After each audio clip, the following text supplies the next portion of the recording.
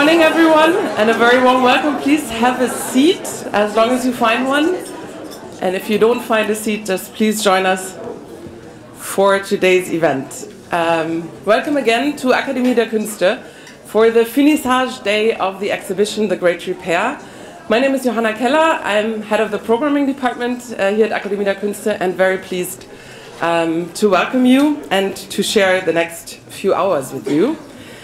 It is the last day of the exhibition The Great Repair that Akademie der Künste presents together with our partners, Arch Plus, led by Akademie der Künste member Anne Lenot, and other partner institutions. It was intense weeks, and we now have a final day to again come together and discuss the topic of the exhibition that invites us to imagine a future towards transformation for a society of repair. And how do we do that? For that we need an exchange of practices and to explore the possibilities of systemic change. You see a lot of these practical examples in the exhibition. And one of the examples is also the work by Mierle Laderman Ukeles with the title Touch Sanitation, who joined the exhibition upon invitation by curator Bettina Knaup, and whose work you can see right at the entrance of the exhibition when you come to the exhibition rooms upstairs. Mierle Laderman Ukeles has contributed in a pioneering way to forming an art practice dealing with everyday care work. She is a pioneering artist in that context and will be speaking to the Berlin audience for the first time today. We are very happy to have her on screen with us. She is joined by scholar Lisa Baraitser, who joined us from London. So thanks, Lisa, for being here and also for joining the talk. And both will be introduced more thoroughly later. What remains for me to be said is that I'm very grateful for everyone, Mierle, Lisa, and curator Bettina Knaup for joining today's discussion. Bettina Knaup not only curated Ukeles' participation in the exhibition, but also today's event. And allow me to just introduce her briefly. She is a freelance curator and writer from Berlin. She has co-curated or curated numerous international festivals, exhibitions, and projects. And among them, particularly, is the project React Feminism. And the Akademie der Künste back then was also a partner in that project. So several events took place here in that very building. The project React Feminism then toured Europe from 2008 until 2013 and has been relaunched in the context of Manifesta 14 in Pristina just last year, or in 2022. Bettina Knaup recently completed her PhD, which deals with performing as waste. And based on that work, she is now currently preparing a collaborative artistic project engaging with waste infrastructures. So we will probably hear from her again soon.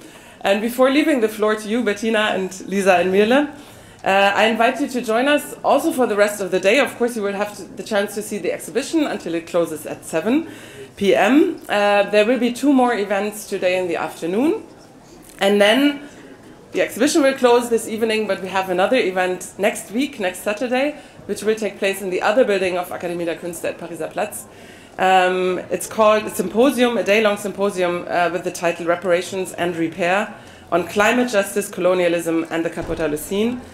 And there we will discuss what reparations actually mean in the context of climate justice. So I hope to see you again next week, and now wish you a very fruitful talk and hand over to Bettina. Thank you.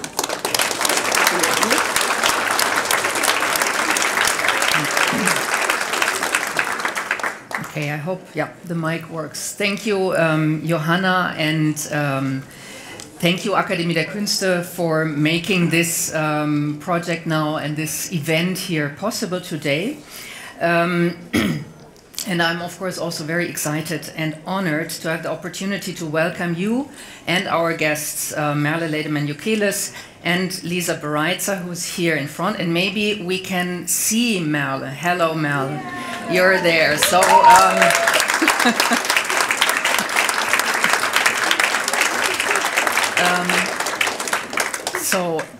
And of course, I'm also very happy that you all made your way here on a Sunday rainy morning to this event, which we entitled Touching Maintenance.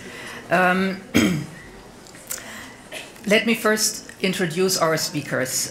Since the late 1960s, Mierle Laderman Ukeles has foregrounded the life-sustaining value of everyday maintenance work. Most importantly, I think, in the Manifesto for Maintenance Art, proposal for an exhibition Care that you can see enlarged in the exhibition. She has worked with countless maintenance workers with their materials and within their infrastructures, creating performances, exhibitions, sculptures, building-wide installations, city-wide work ballets, as well as sound and video works. Since 1977, she has been the unsalaried artist in residence at the New York City Department of Sanitation, a position she holds until today. Represented by Ronald Feldman Gallery in New York City, she exhibits and lectures internationally. She has received several honorary doctorates, and her works are in the permanent collections of many museums worldwide. Lisa Baraitser, who is here in front, and you will see her very soon, is professor of psychosocial theory at Birkbeck University of London. Her research brings psychoanalytic and social theory together to address the temporal, ethical, and affective dimensions of care. She's the author of Maternal Encounters, The Ethics of Interruption in 2009, and Enduring Time, a book which has gathered stories and artistic practices and experiences of time not passing, of suspended time. And in this context, she has written extensively about Ukeles' work. From 2017 to 2023, she was the principal investigator on the research project Waiting Times that investigated the relation between time and care in the UK Health Service, funded by the Wellcome Trust. She's also a member of the British Psychoanalytic Society and maintains a psychoanalytic practice in London. And thanks again, Lisa, to make the way within your busy schedule here to Berlin. Thank you.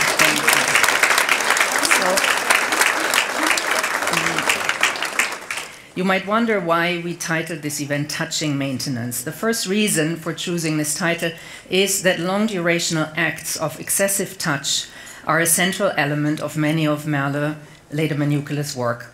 Be it in her early cleaning performances, scrubbing museum floors and streets, or in her large-scale collaborative performances and installations, personally shaking hands with large groups of people, actually with whole workforces, or touching huge flows of matter. Being in touch with degraded and discarded matters and people and practices is a central theme of her life work. In 1993, she wrote in relation to an installation called Blizzard of Agitated Materials in Flux, all human meaningful work comes through the laying on of hands onto material, adding, but I worry that while we do this, terrible numbing blankness is happening to our synapses, addressing the intensity, the beauty maybe, but also the pain or horror of the correlationality and reversibility of touching and being touched, which blurs the boundaries of the self. Secondly, this encounter and event is also an occasion to be in touch again, to revisit a life work that has touched and influenced so many of us, including Lisa Baraitser's work on suspended temporality and care, and my own practice of curating and writing in relation to waste and performance. So I hope that we will all together here touch upon and be touched again by Mierle Laderman Ukeles' long-durational practice of maintenance. And maybe one more word to the reason why we put this event, which has been long in planning, as you might know, and which, of course, we have hoped to be here all together in presence, why we have suggested to hold this event at the end of the exhibition, The Great Repair. And the main reason is that Mierle's work proposes maintenance art essentially as, and I'm quoting here, her master thesis from 1974, as a methodology of continuing and continue again and continue again and continue again and continue again. And also Lisa's work, Lisa writes extensively about modes of caring without end. So somehow it's a proposal to escape the notion of ending. And maybe there's a slight difference also between repair and maintenance, which of course are really related in many, many ways and also coincide and are both very necessary. But also there's a difference which I think lies especially in the temporality. While repair of objects, be it objects of daily use, technical equipment, buildings, or large-scale infrastructure, sets in after damage, failure, or breakdown has occurred, and the continuous use is impossible. And it aims somehow, therefore, at restoring use value and has therefore a limited or projected, even if contingent, time frame. Maintenance, however, is continuous, ongoing, durational practice. It is aimed at preventing decay and breakdown in relation to objects, infrastructures, but also in relation to bodies and lives. And maybe, as Heike Weber and others have outlined in their anthology, Cultures of Repair, maintenance is closer aligned with the intrinsic temporality of its objects, not least with maintaining as attending or as waiting, as the German term Wartung, the translation of maintenance Wartung, implies, which stems from the same etymological root than warten, waiting. Mierle has recently ended a lecture with the following words: "Who cares? How long do we have? Do we have to take care for forever? Yes, we have." And with this, I want to hand over to Mierle, and before doing so, just thanking once more Akademie der Künste, Johanna Keller and Lina Brion, who envision, enable, and oversee the planning of this event, to the technical team who make sure we co-inhabit this space with Mierle. And my thanks also goes, of course, to the Art Plus team who host the work of Ukeles in their wonderful exhibition and this event in the frame of the exhibition Finissage. So, and of course, most of all now to our both speakers, Mierle and Lisa, who are prepared on a Sunday morning to share their time, their thoughts, and their imagination with us. And with this, I hand over to Mierle.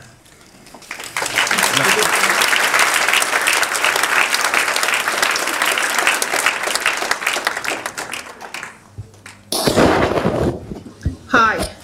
Hi.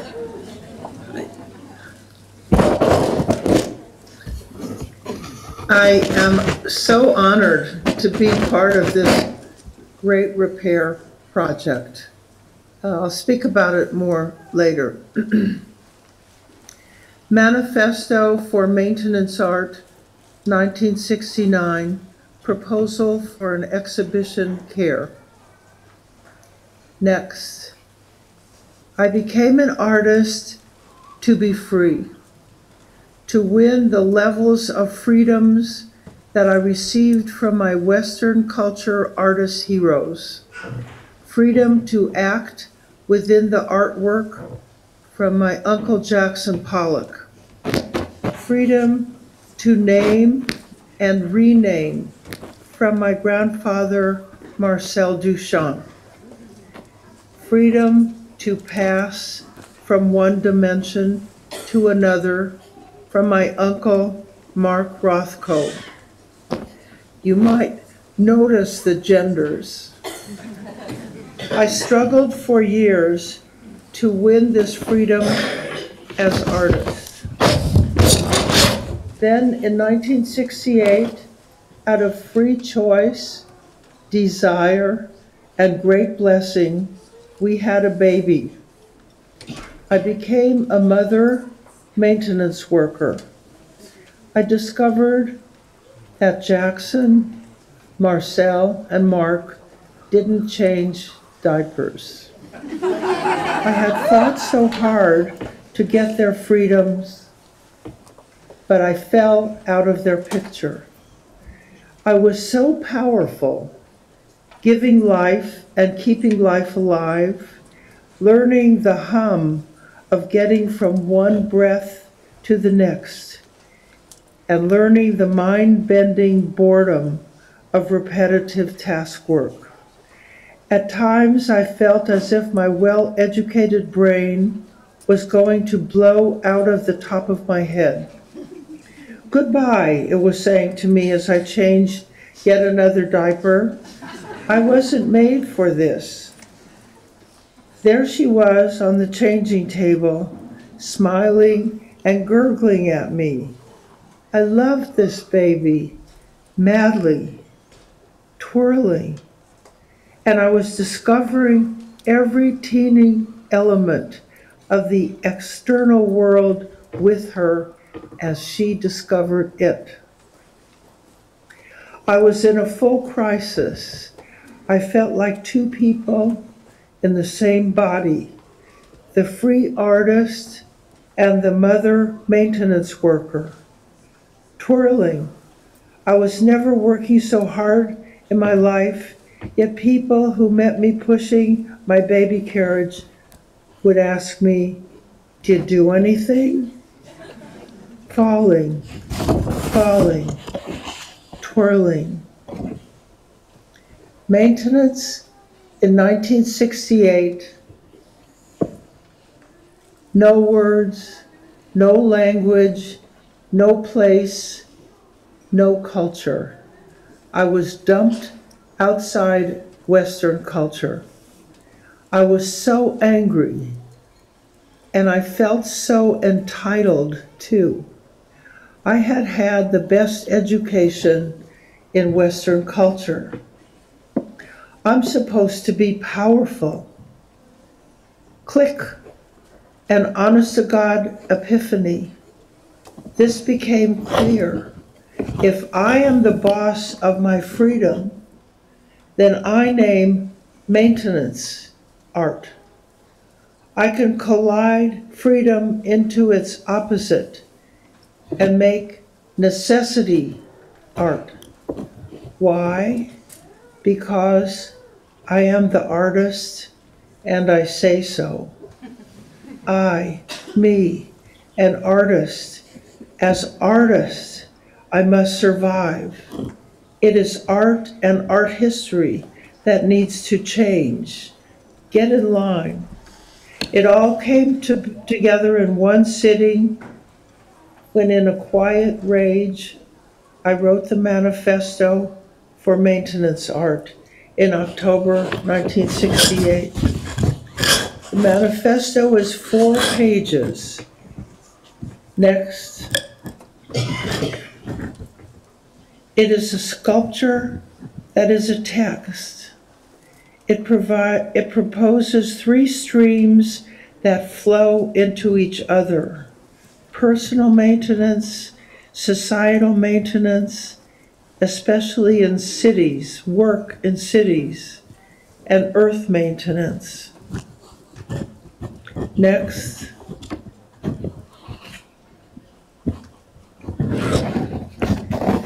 My first job after this realization, to re-see the whole world, to start all over again, like my baby, at the beginning. Please note, this is not the art of the happy cleaner.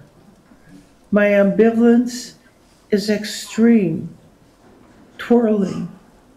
The thing about an epiphany is that it is not serious, narrow. It is not narrow. It blazes. It radiates outward. I call necessity art.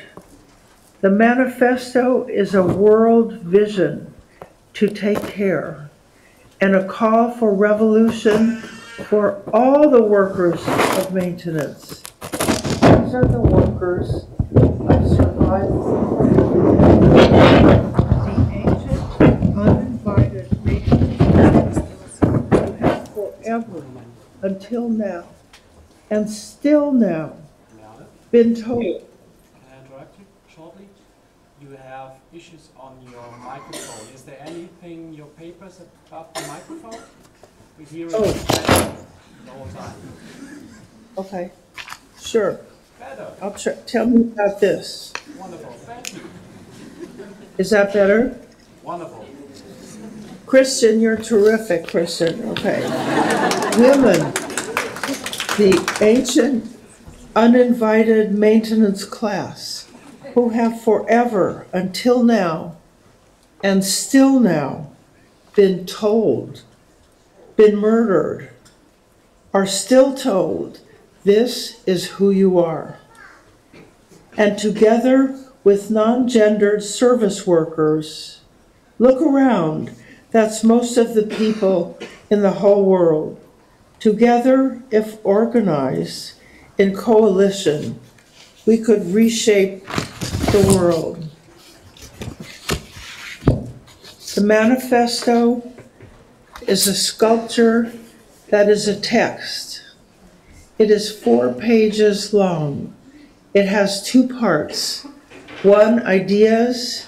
2, proposal for the maintenance art exhibition Care. I picture the exhibition Care taking up a whole museum, all the floors. It has 3 parts: personal, society, and earth maintenance, the planet. These 3 parts flow into one another. Personal, I live in the museum and take care of it. The working becomes the artwork. Floor 2, general, society, the city, voices, interviews. What happens to your dreams when you have to spend all your time doing maintenance? What happens to your freedom?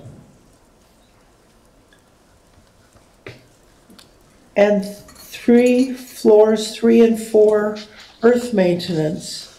Every day, containers of degraded materials, earth, air, water, are delivered to the museum and brought inside and serviced. Next. The museum becomes the fulcrum of transformation. The manifesto in 1969 is a cultural mega shift, new to Western culture. It pictures a holistic view of the whole world.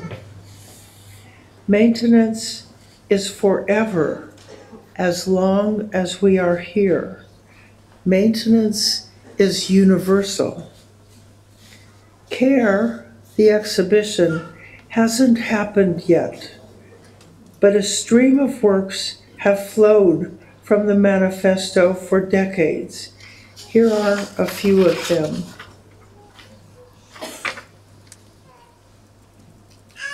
Next.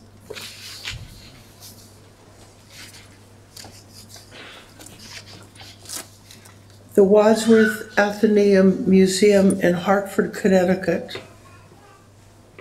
2 days in July 1973, 4 performance works, an analysis of the institution that confers value in a culture from its maintenance underbelly up. The first piece is called Transfer of the Art Object, the maintenance of the art object. The performers are the triad in a museum that includes contemporary art. The maintenance worker, the living artist, the conservator. I select a female mummy, 2,000 years old. I select her because she still has her breasts after all these years. I select the transparent cultural frame that at that point is not art, but is the declaration by the institution that value lies within. I select the glass vitrine. Next. First, the maintenance worker. He does his job. He cleans the vitrine. The museum uses diapers and Windex. These are his tools. He is the expert. He finishes. Next.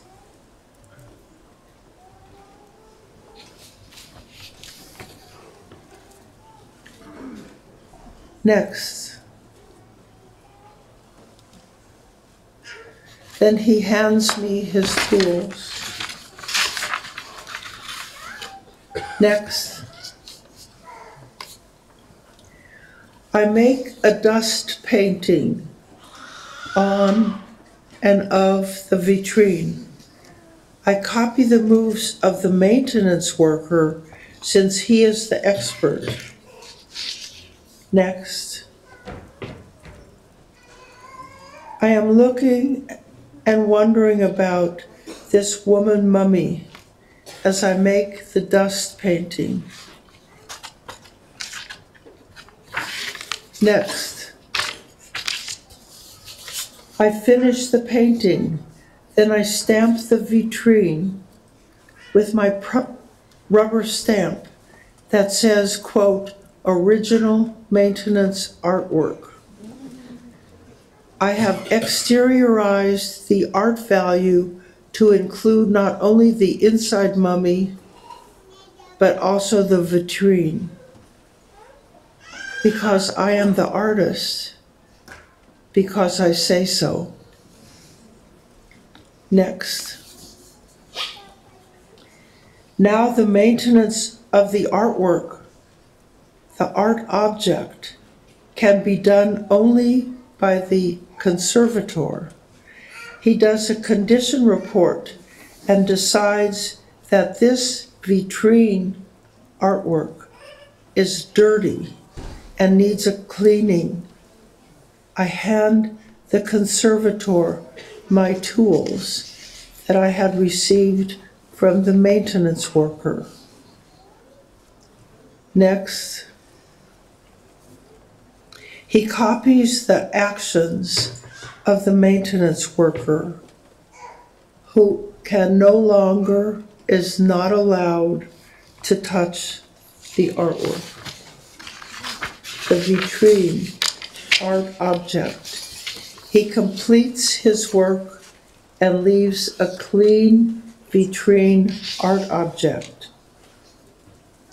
Next. The triad. Here we are. But what about the original expert? The maintenance worker. What's the deal? What is his value?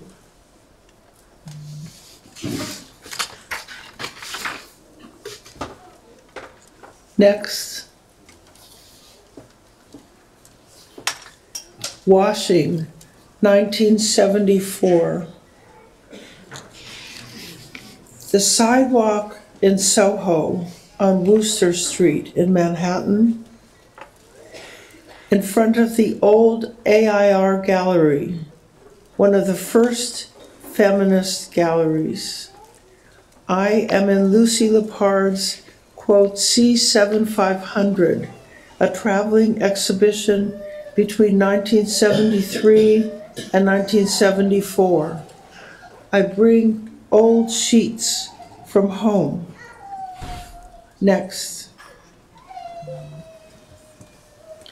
I yell every hour on the hour, facing north, east, south, west.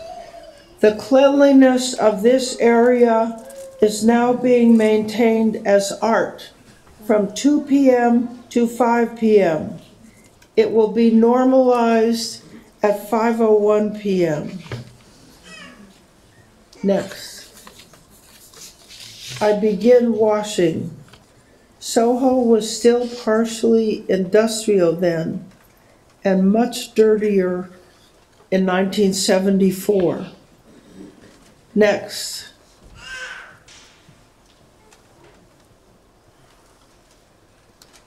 Next.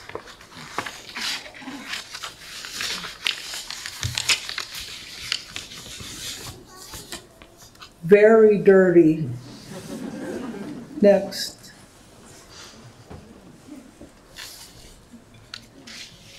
Next.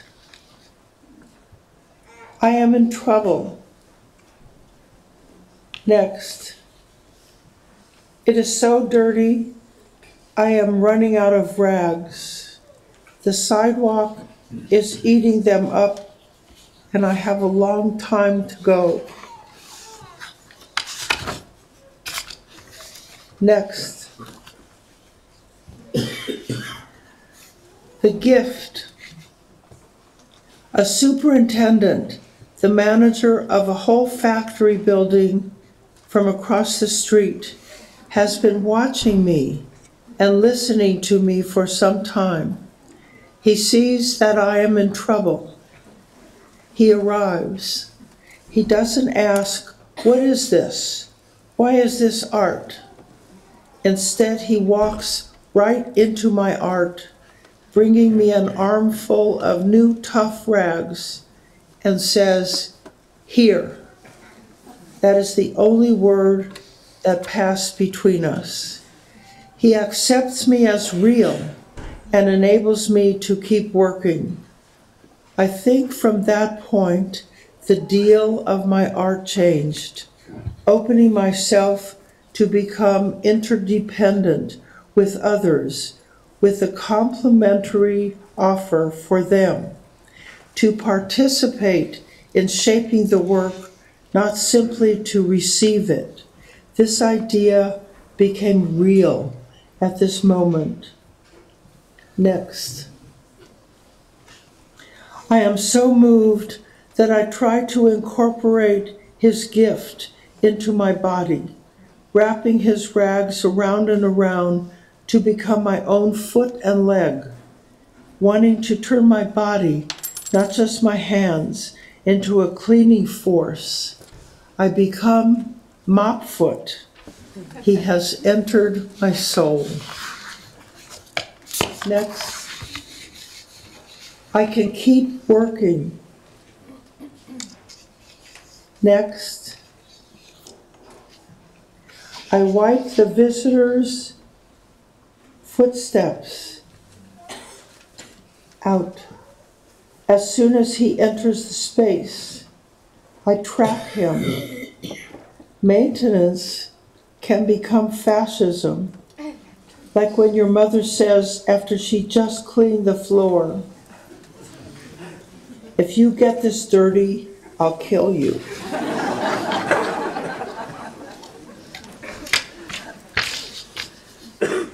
Next.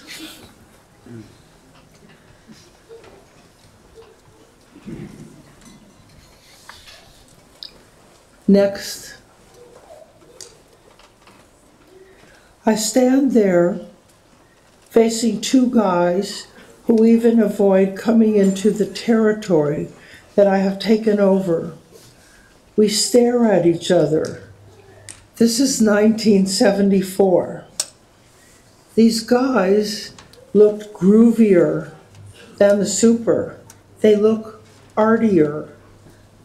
But from here on, I belong with the super. I am in a new world of maintenance with actually most of the people in the world trying to keep going.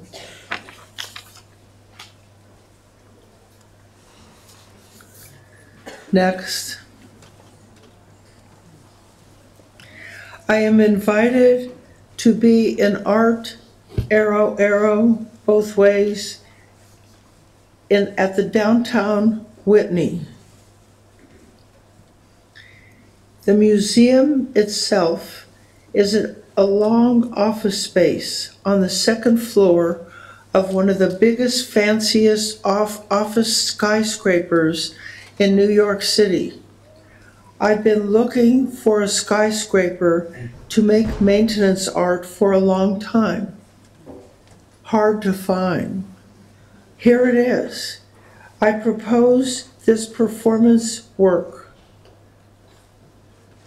I make maintenance 1 hour every day, not only inside the museum, but all over the huge building with all 300 workers who take care of it. Next.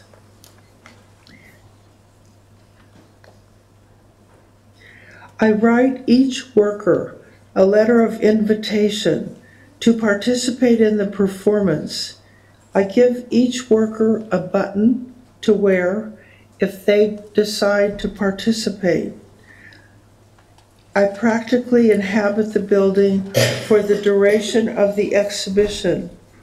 I ask each worker I encounter all over the building to consider 1 hour of their regular maintenance work as art, if they choose. When I encounter a worker, I ask permission to photograph them at work. I take a Polaroid.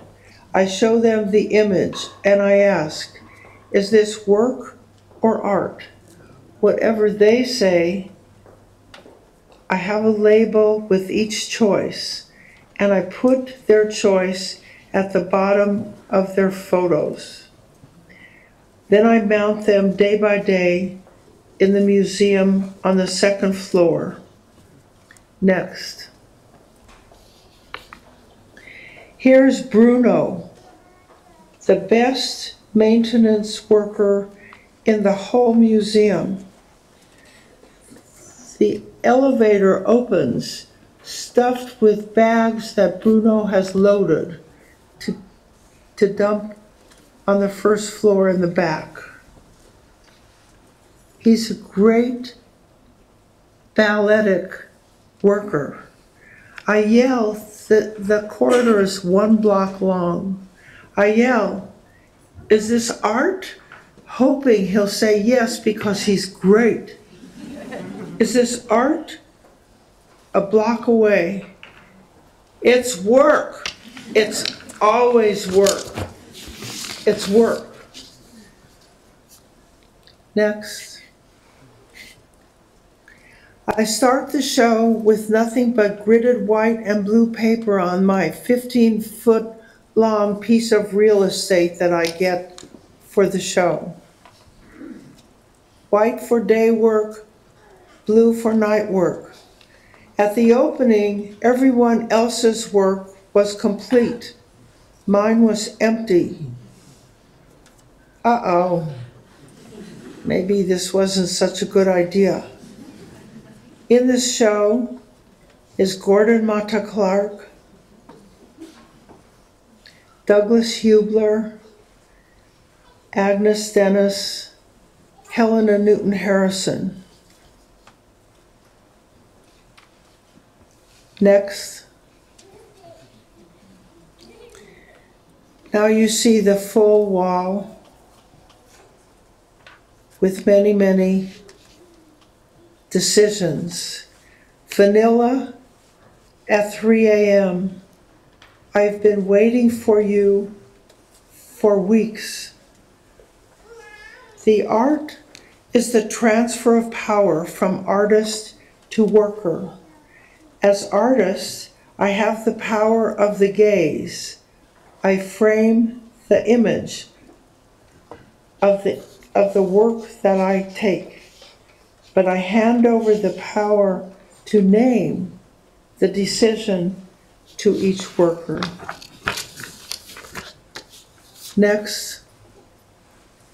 By the end of this 1976 exhibition, there were 720 images and decision choices, not by me, but by them.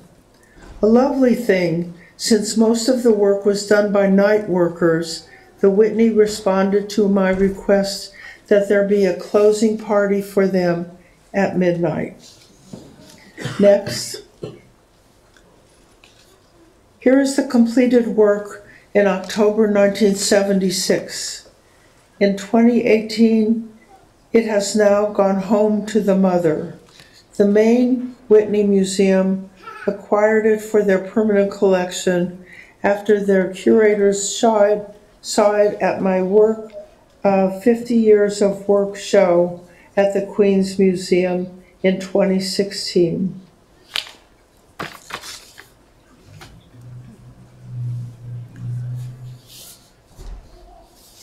Next.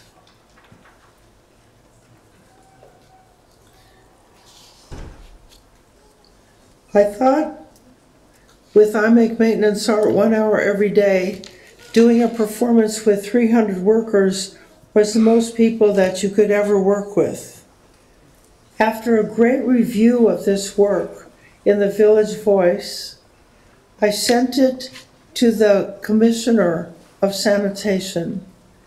I get a call from Frances Richards, the Commissioner's assistant.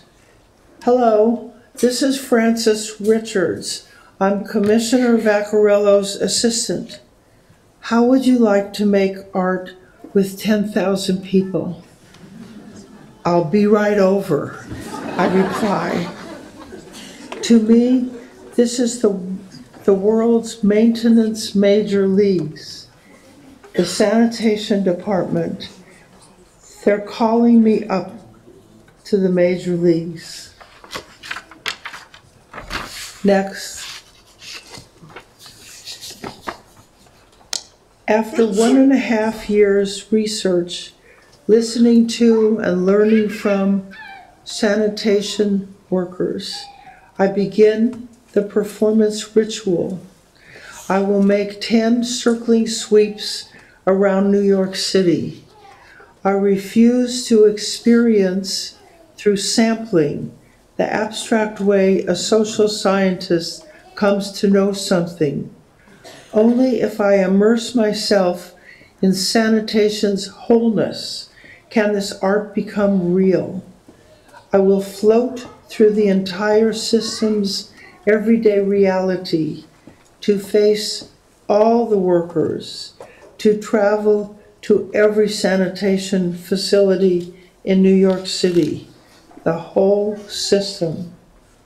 I decide to make art, utterly public art, injected into the city's bloodstream. Next.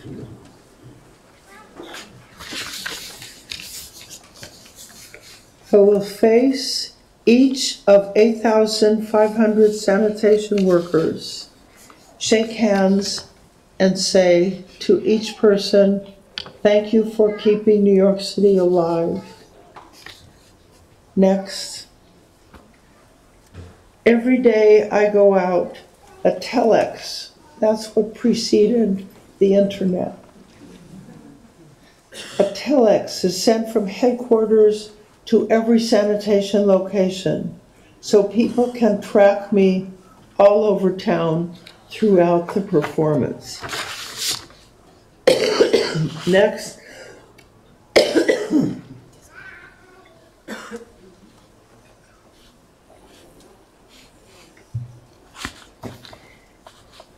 I spend at least an 8-hour, often a 16-hour shift modeling my performance art time on their 8-hour work shift, making increasingly fiery speeches at roll call.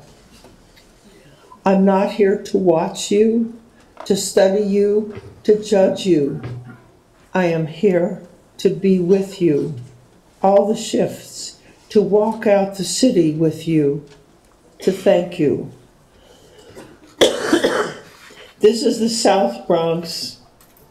I'm really scared, and they look really dubious. This is the second day of touch sanitation. Next. Then I walk out some of the thousands of curb miles with the Sandmen, at that time still an all-male workforce. This is a garage in Brooklyn. No showers that work, toilets that don't have doors, broken sinks, holes in the roof. Next. We eat together, sometimes on the curb because many restaurants won't serve Sandmen inside, often in pretty miserable section stations. Here's one in Queens. Much of the time, I listen.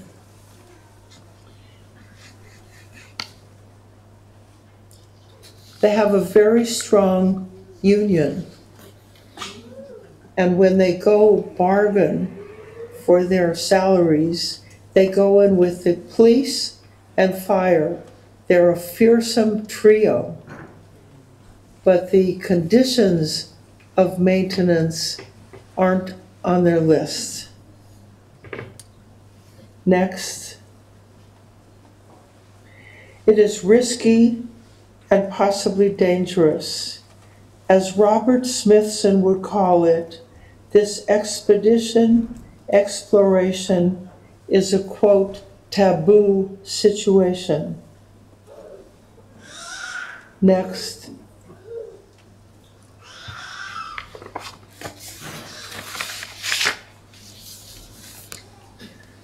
Next. It is also thrilling. Next.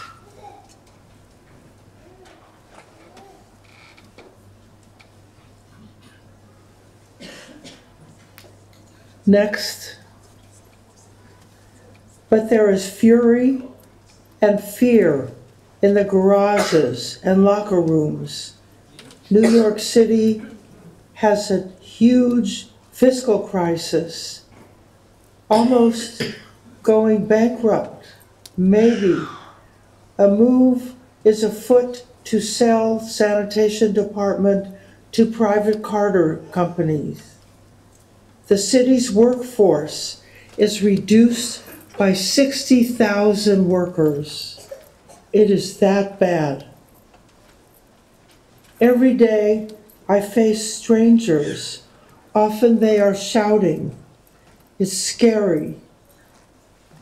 But I am fueled by my own personal fury as a mother maintenance worker, at how maintenance workers, both women as, quote, the destined, and sanitation workers, keepers of the exterior city as home, are not seen, not heard, not honored. That's it. We are joined in being pissed off.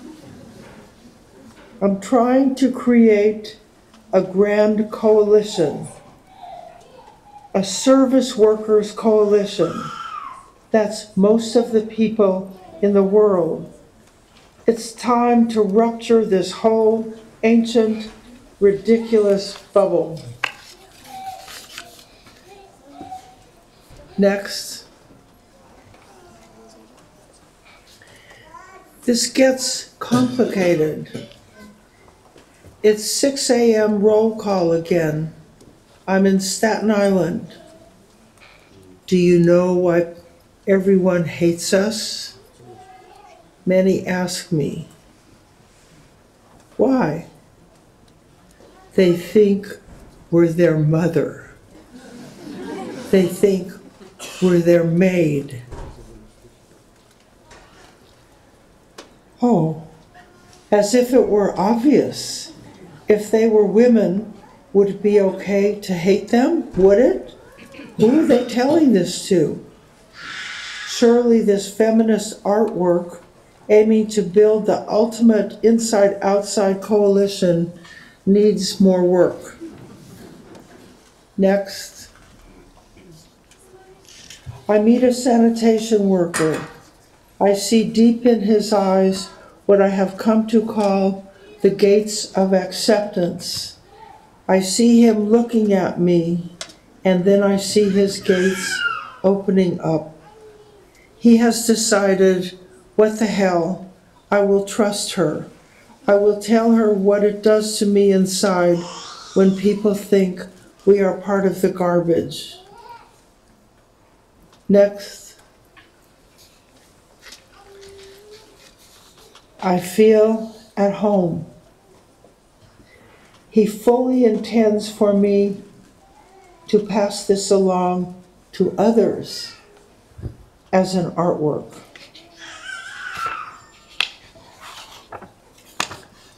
Next. Follow in your footsteps, a part of the performance that just popped up and grew along the way. I copy their moves out on the street to place myself in the same position of public exposure. I also like it because it often cracks them up. Next. A dance develops. Next.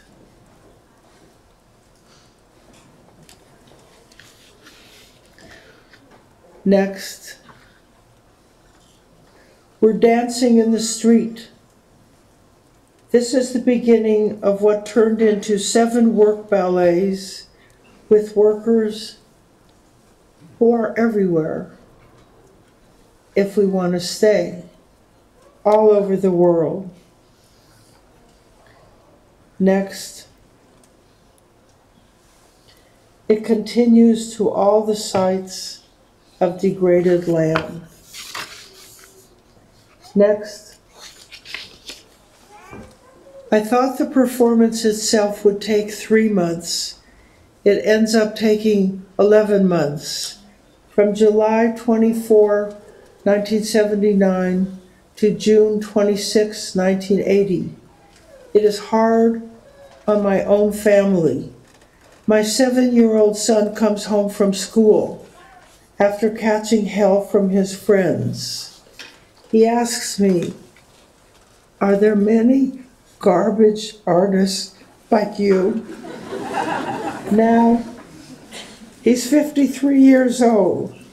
I asked him the other day how he responded to the kid who said, "Your mother's a garbage artist." He told me, "I didn't say anything. I slugged him." Next. Every day I send out a telex saying where I will be to touch sanitation, so people all over town know how far I've come. It's 3 a.m., 10 months since I started. I arrive at a dank little godforsaken section office in the Bronx. I ask myself, I'm so tired. What am I doing this for? Then the foreman says, "I've been tracking you all year.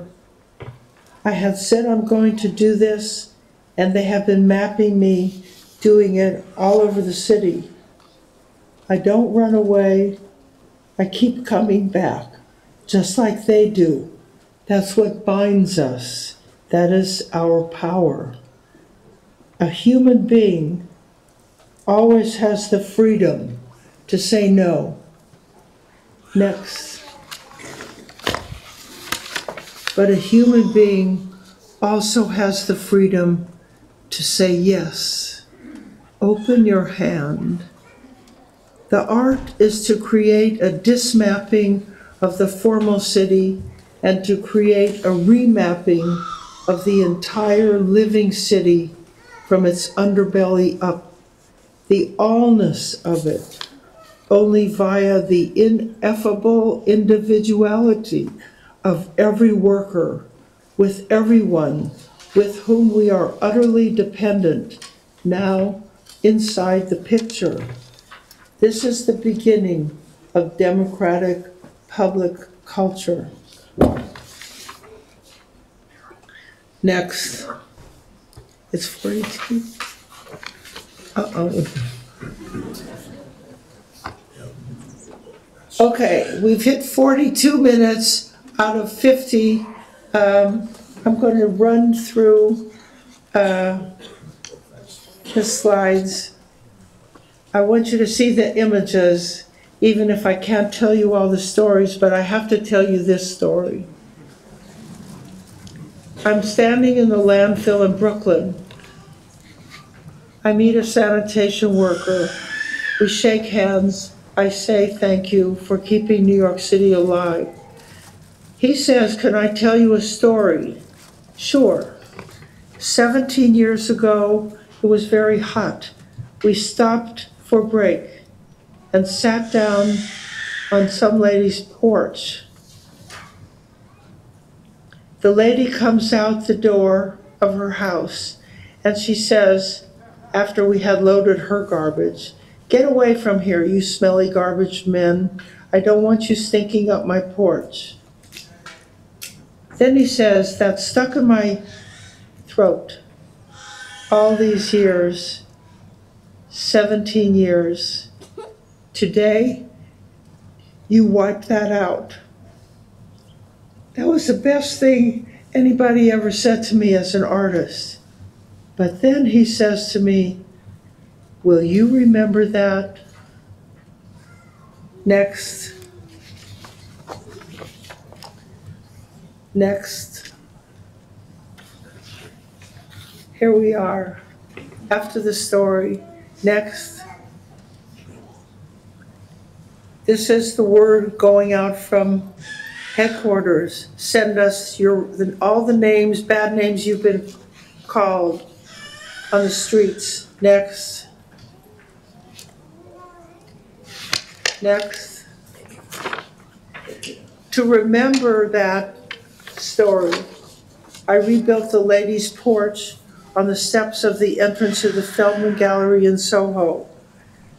The Department of Sanitation built 2 levels of scaffolding along 75 feet of glass, and the preparators from the gallery painted the bad names all over the glass. I invited 190 people from all sectors of society to wash off the bad names. Here I am, beginning the performance by retelling the story. The street was closed and many people, next, many people witnessed the cleansing ceremony. Many sanitation workers and officials were in the audience, seated, watching, with many tears flowing. Art can make bad stories come out right. Next. Next. Okay, now we're going to move along pretty fast as I can.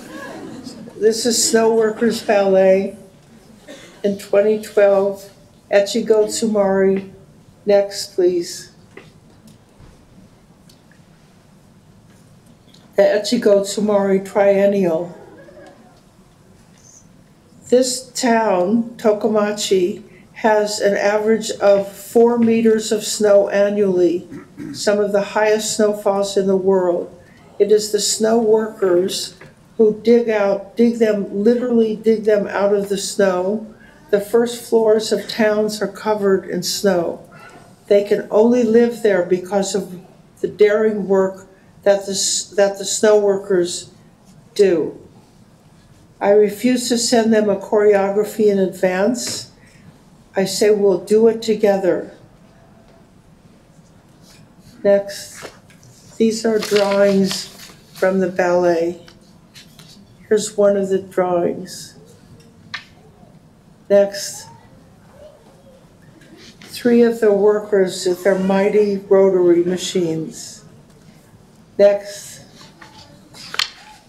The dance of the rotaries and the audience. Next. These are a few images from the love story of Romeo and Juliet, the tragic love story. The young lovers approach each other tenderly. They are thrilled with each other, even though their families hate each other. They proclaim their love unafraid. Next. Next. They kiss. This is actually a very dangerous move. If not done exquisitely, they will topple each other over. Ecstasy before doom. Next. Next. Next. I hear a lady behind me saying, "This is so emotional."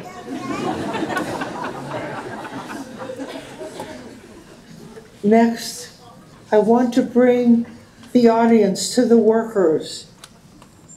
People say they won't come. Japanese people are shy. So I walked up and down the path that separated them, and I just gestured, come, come. They joined each other. Okay. Next project. Landing. This is my project, ongoing since 2008. I still need to raise quite a bit of money. This is Freshkills landfill, the largest municipal landfill on earth, 2,200 acres, almost 3 central parks in size. I can talk about this later. We're going to have to just move through it. Next. After almost 50 years of operating and dumping 150 million tons of garbage, the completion of the environmental engineering closure has been completed. The mounds are covered with geosynthetic plastic that doesn't allow garbage decomposition to continue. Next.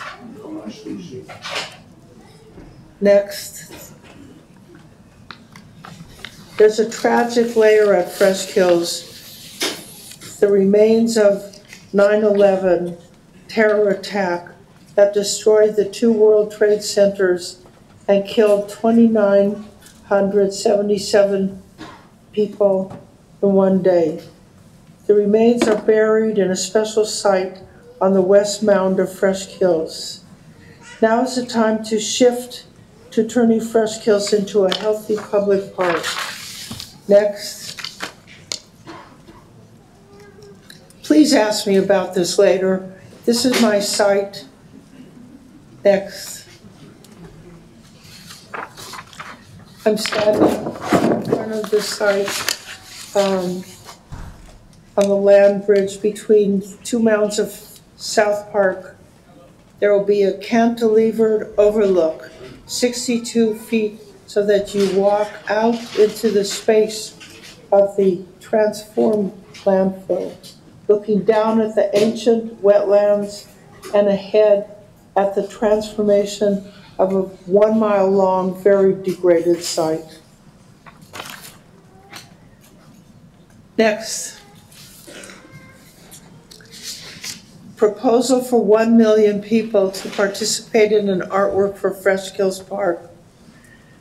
Redeeming this land, stuffed with material rejections, redeemed by those who made it, individual by individual. This is a social sculpture that we all made together. Please ask me about this also. Even though you're in Staten Island, next, you're standing on all the other boroughs of New York that raised the mounds to become a social sculpture that we all made together. Next, how does a place switch its meaning and become something else? Next. Next. Next. Oh, I guess it's. People are invited to make something of value that will be released but not rejected, that will be given into community. It will be released but doesn't lose its value. Next.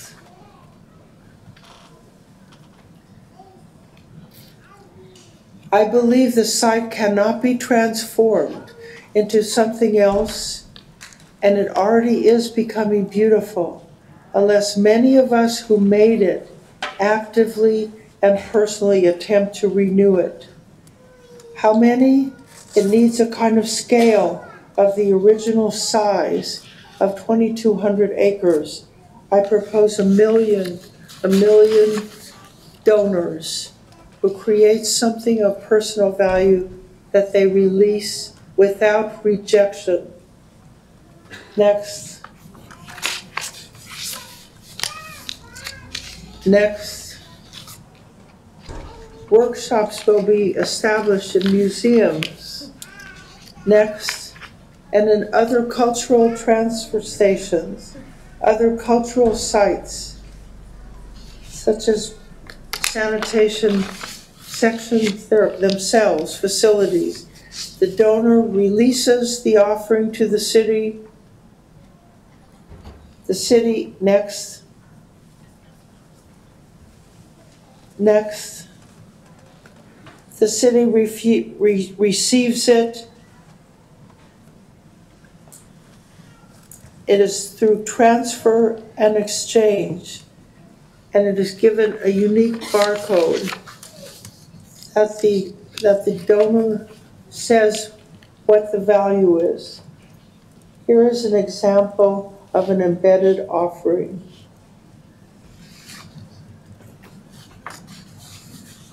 Next. 1 million offerings will become edges of paths, about 50 miles of paths, and vertical surfaces around the whole site.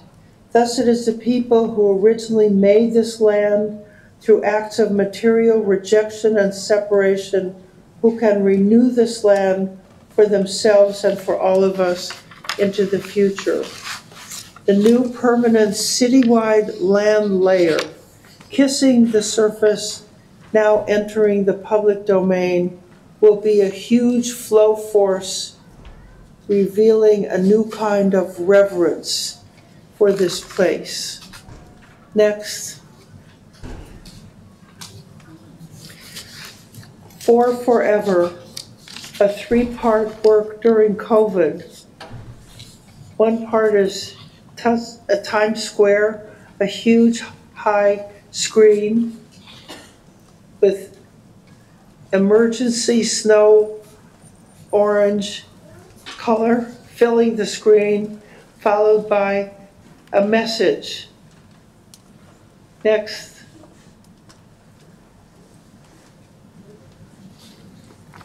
Next. Dear service worker, thank you for keeping New York City alive.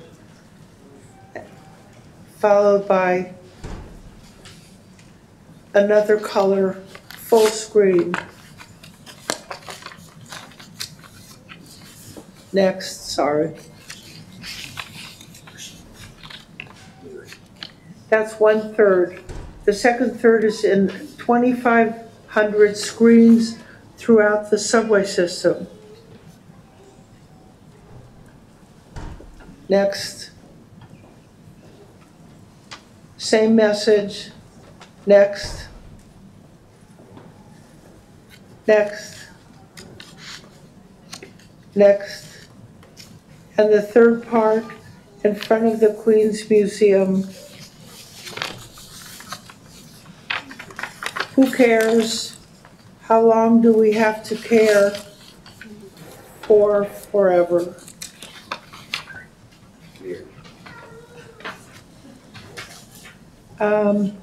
You know what, I'm gonna just say next. I won't explain, you can ask me about it.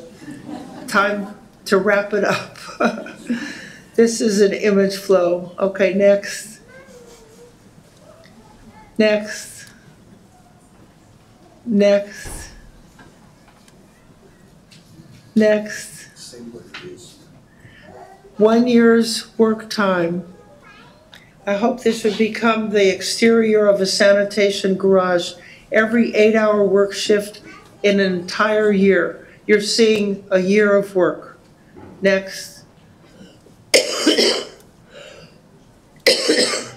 Next. Next. This is ceremonial arch, a source image from Cartier-Bresson. A ceremonial arch. Next. honoring service workers. Here's where I stiffened 5,000 work gloves from 11 agencies in the central repair shop of sanitation. Next. Here's the arch. Next. And it's 6 columns. Next. Next. Next.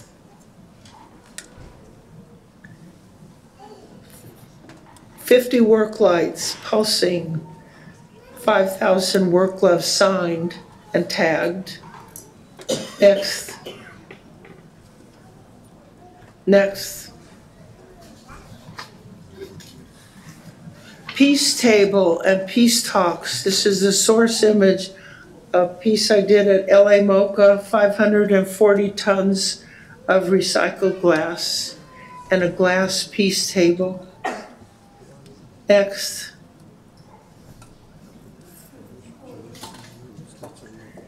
Here's the peace table at my 50-year career survey show at the Queen's Museum for people and for peace talks.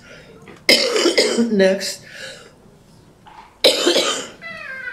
This is a peace talk between managers of individual buildings who are responsible to put out the recyclables, and managers, supervisors from the sanitation department responsible to pick them up. They had never spoken to each other before, but they're married to each other.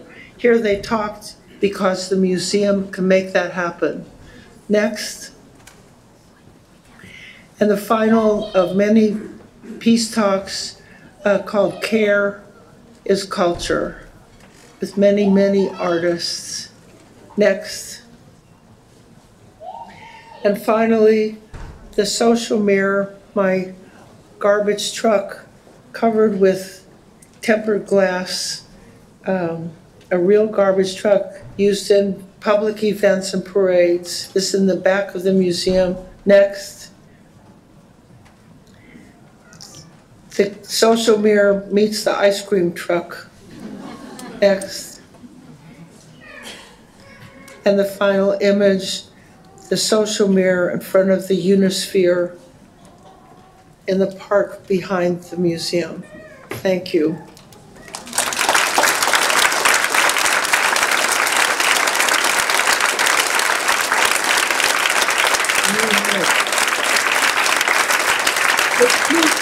I owe you 10 minutes, Bettina.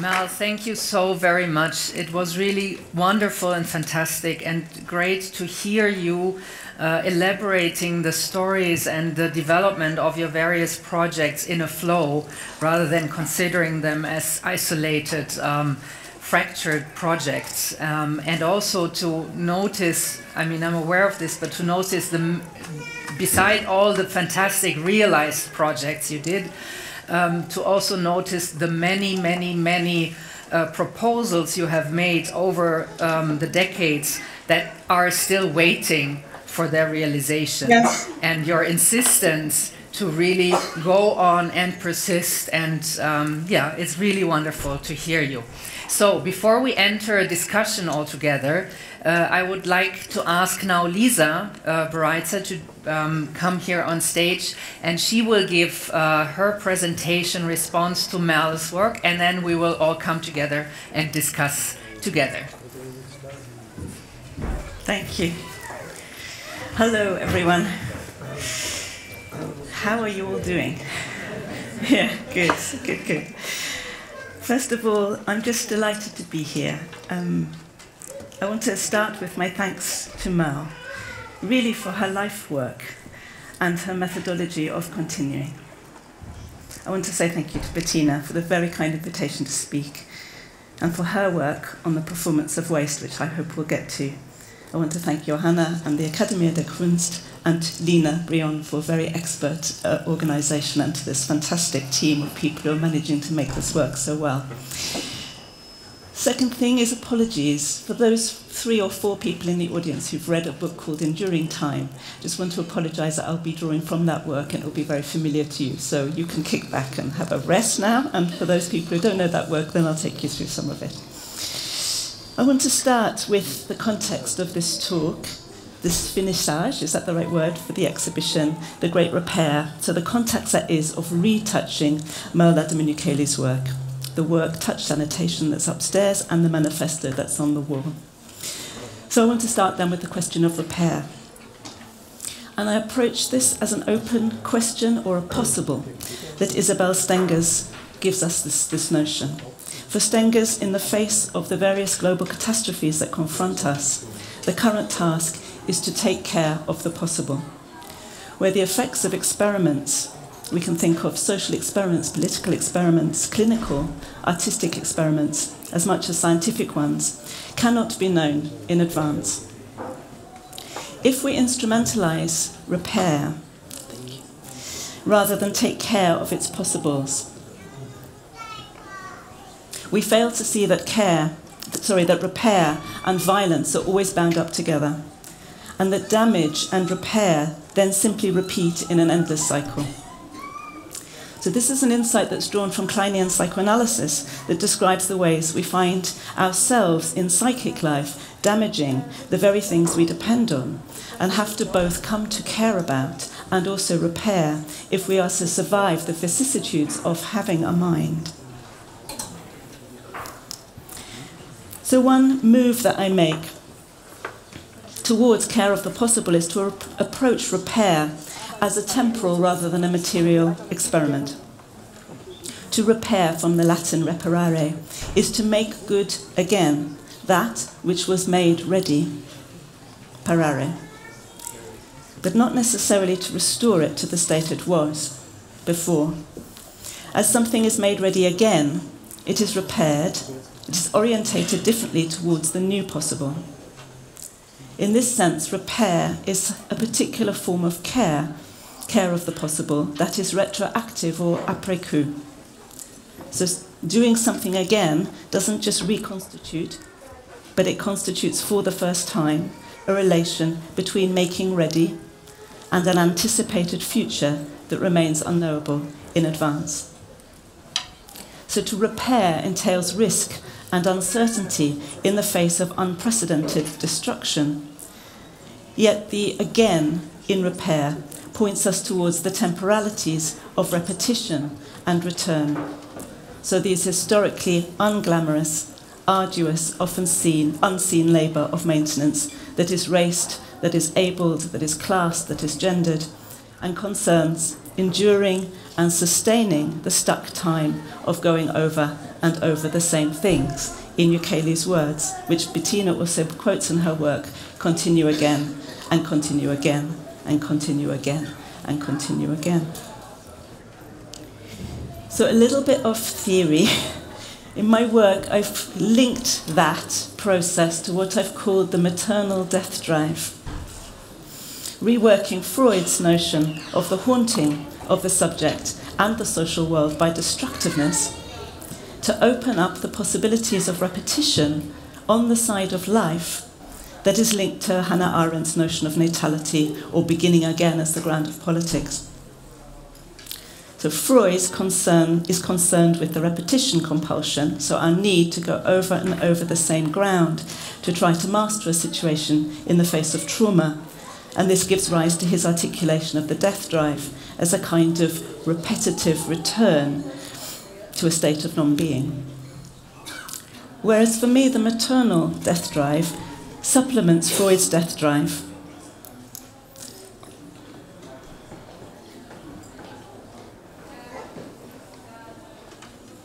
Sorry, I've just lost my place. Yeah, by accounting for repetition that retains a relation to the developmental time of life, but remains otherwise or different from a life drive. So the temporal form that this life in death takes is the form of dynamic chronicity, analogous to late modern narratives that describe the present as thin and the time of human futurity as running out. So a maternal death drive would describe the unfolding of one life in relation to another life, in relation to one's own path towards death. So a capacity to tolerate repetition within the thin present in the name of futurity, perhaps of a life that is other than your own.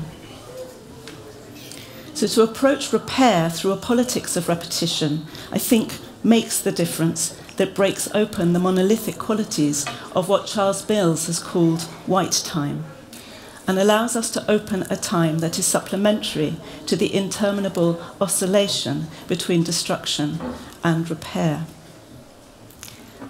And that brings me to a second movement towards care of the possible, which has to do with collectivizing these temporal practices. I see repair as a practice of thought that is radically open to all.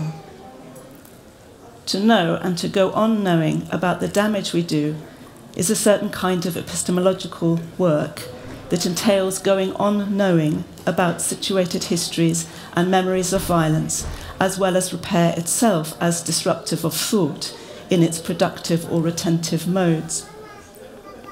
And I find Christophe Dejour's distinction between production and work useful here. Capitalism invisibilizes working in relation to production. Working, however, is only possible for a body capable of suffering, and is always a form of cooperation with others. To work, which is to suffer, is to live together. The work of repair, then, is a non-productive mode of thought, open to all, given that all bodies are open to wounding, to violence, and therefore to suffering. As I see it, repair becomes a psychosocial economy through which we reconfigure work, labour, production, and suffering in careful, temporal, and non-productive terms. I'm sorry this is not as funny and fun as Mel's talk. It's a bit grim. So, what have we put in play so far?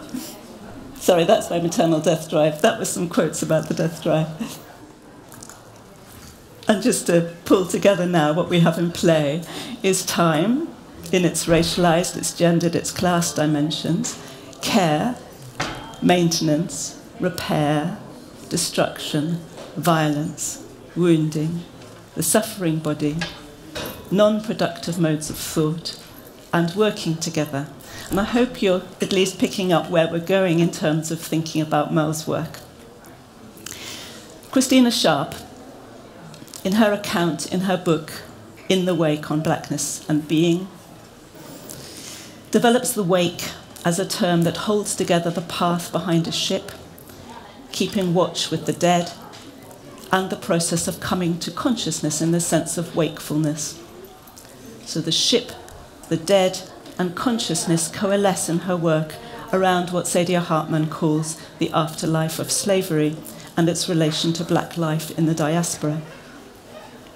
And Sharp talks about living in the wake as a permanent and global condition of living the disastrous time, she says, of ongoing imperialisms and colonialisms, the aftermath of this period we call modernity. The task, as she sees it, for black thought and for thinking itself is to remain in the wake, to occupy what she names as its infinitive grammar of being, in order to both inhabit and rupture it. So for Sharp, this is a mode of care that attends to the afterlife of the past as it refuses to pass. Care understood through Sharp's figure of the wake becomes a problem for thought, so much so that thinking and care need to stay in the wake. Just as queer thought has embraced arrested, non-developmental time as a way to disrupt normative timelines, and feminist thought has long advocated the theorizing of the repetitive, laborious time of social reproduction, so what Sharp calls black non-being in the world is what calls thought to rethink itself as a mode of care. And these are all theoretical articulations of what I've called in Enduring Time, unbecoming time. So time that pools without a rim. And this image comes from Denise Riley's work, Time Lived Without Its Flow. And this is the quotation from the beginning of the book, which is a meditation on the sudden arresting of time that follows the death of her adult son. She says, "A sudden death, for the one left behind, does such violence to the experienced flow of time that it stops and then slowly wells up into a large pool. Instead of the old line of forward time, now something like a globe holds you. You live inside a great circle with no rim." So this is not stopped time, it's not deadened time, it's not timelessness in Freud's sense of Zeitlos. It's something like time's suspension. Time, like a viscous fluid, takes on a different form, no longer a line with direction or purpose, but a pool that wells up in present time that will not pass and has no rim. So suspended time allows the seeping of the materiality of time into consciousness. It pools like a great pocket of blood that both holds and suspends time as motion. So I've been preoccupied with this question. If time can be lived without its flow, then what can that kind of time, suspended time, tell us about how we are currently living time in a period supposedly of polycrisis?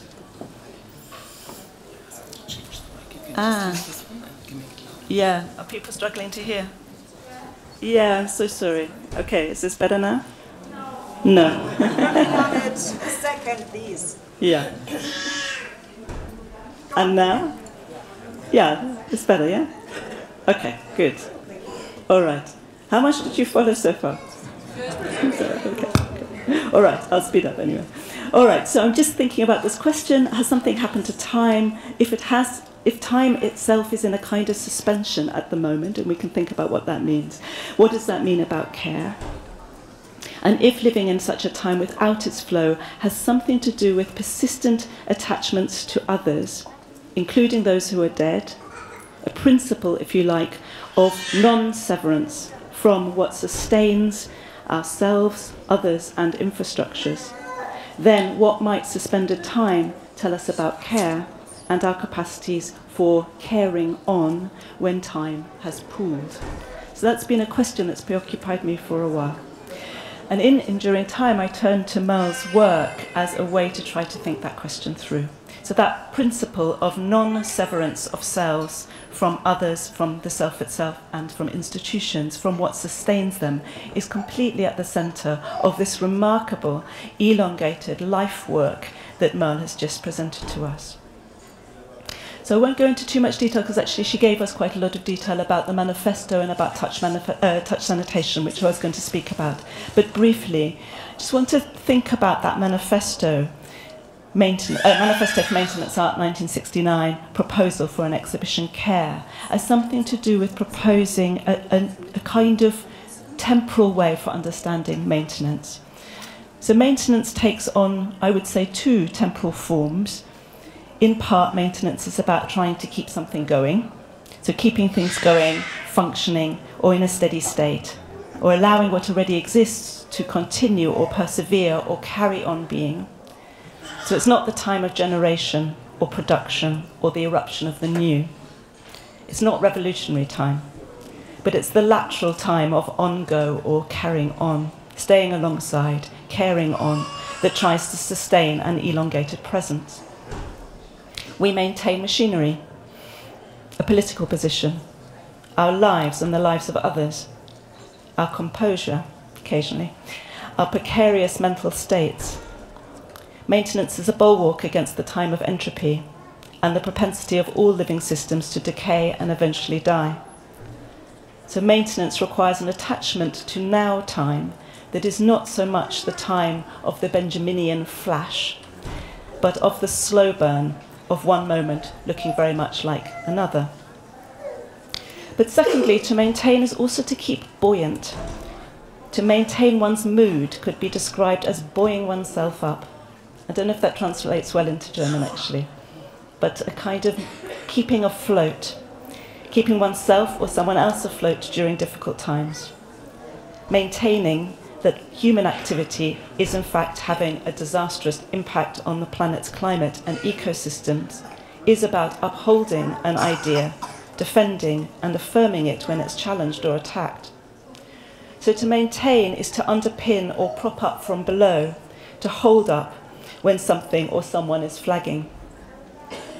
So the time of maintenance is at the intersection between the lateral axis of stumbling blindly on and the vertical axis of holding up, orientating ourselves towards the future, even when that future is uncertain or may not be our own.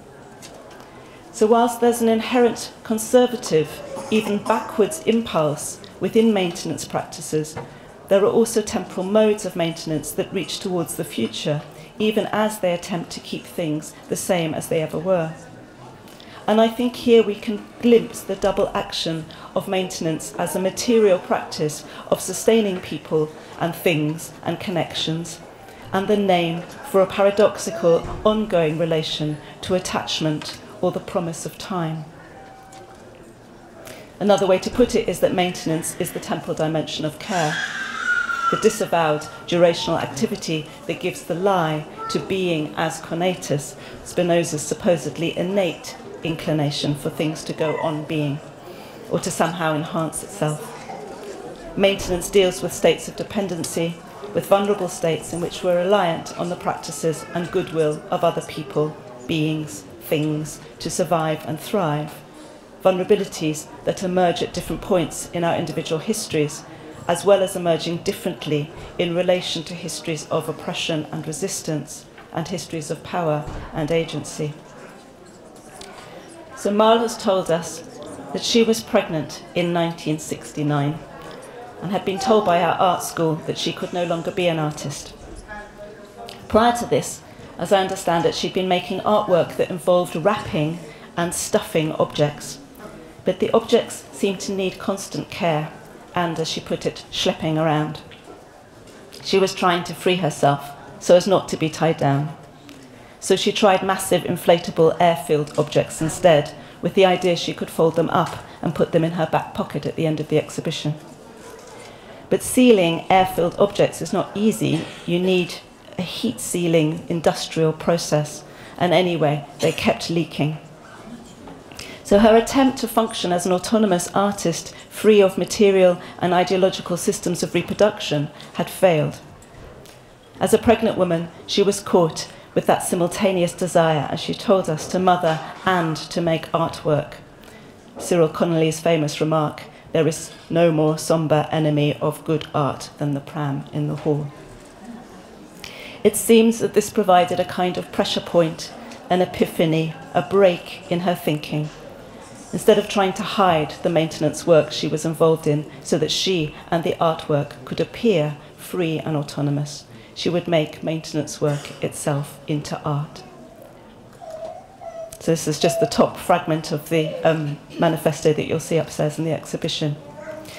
It represents an attempt, I think, to think through the temporal practices of maintenance that underpin revolutionary change.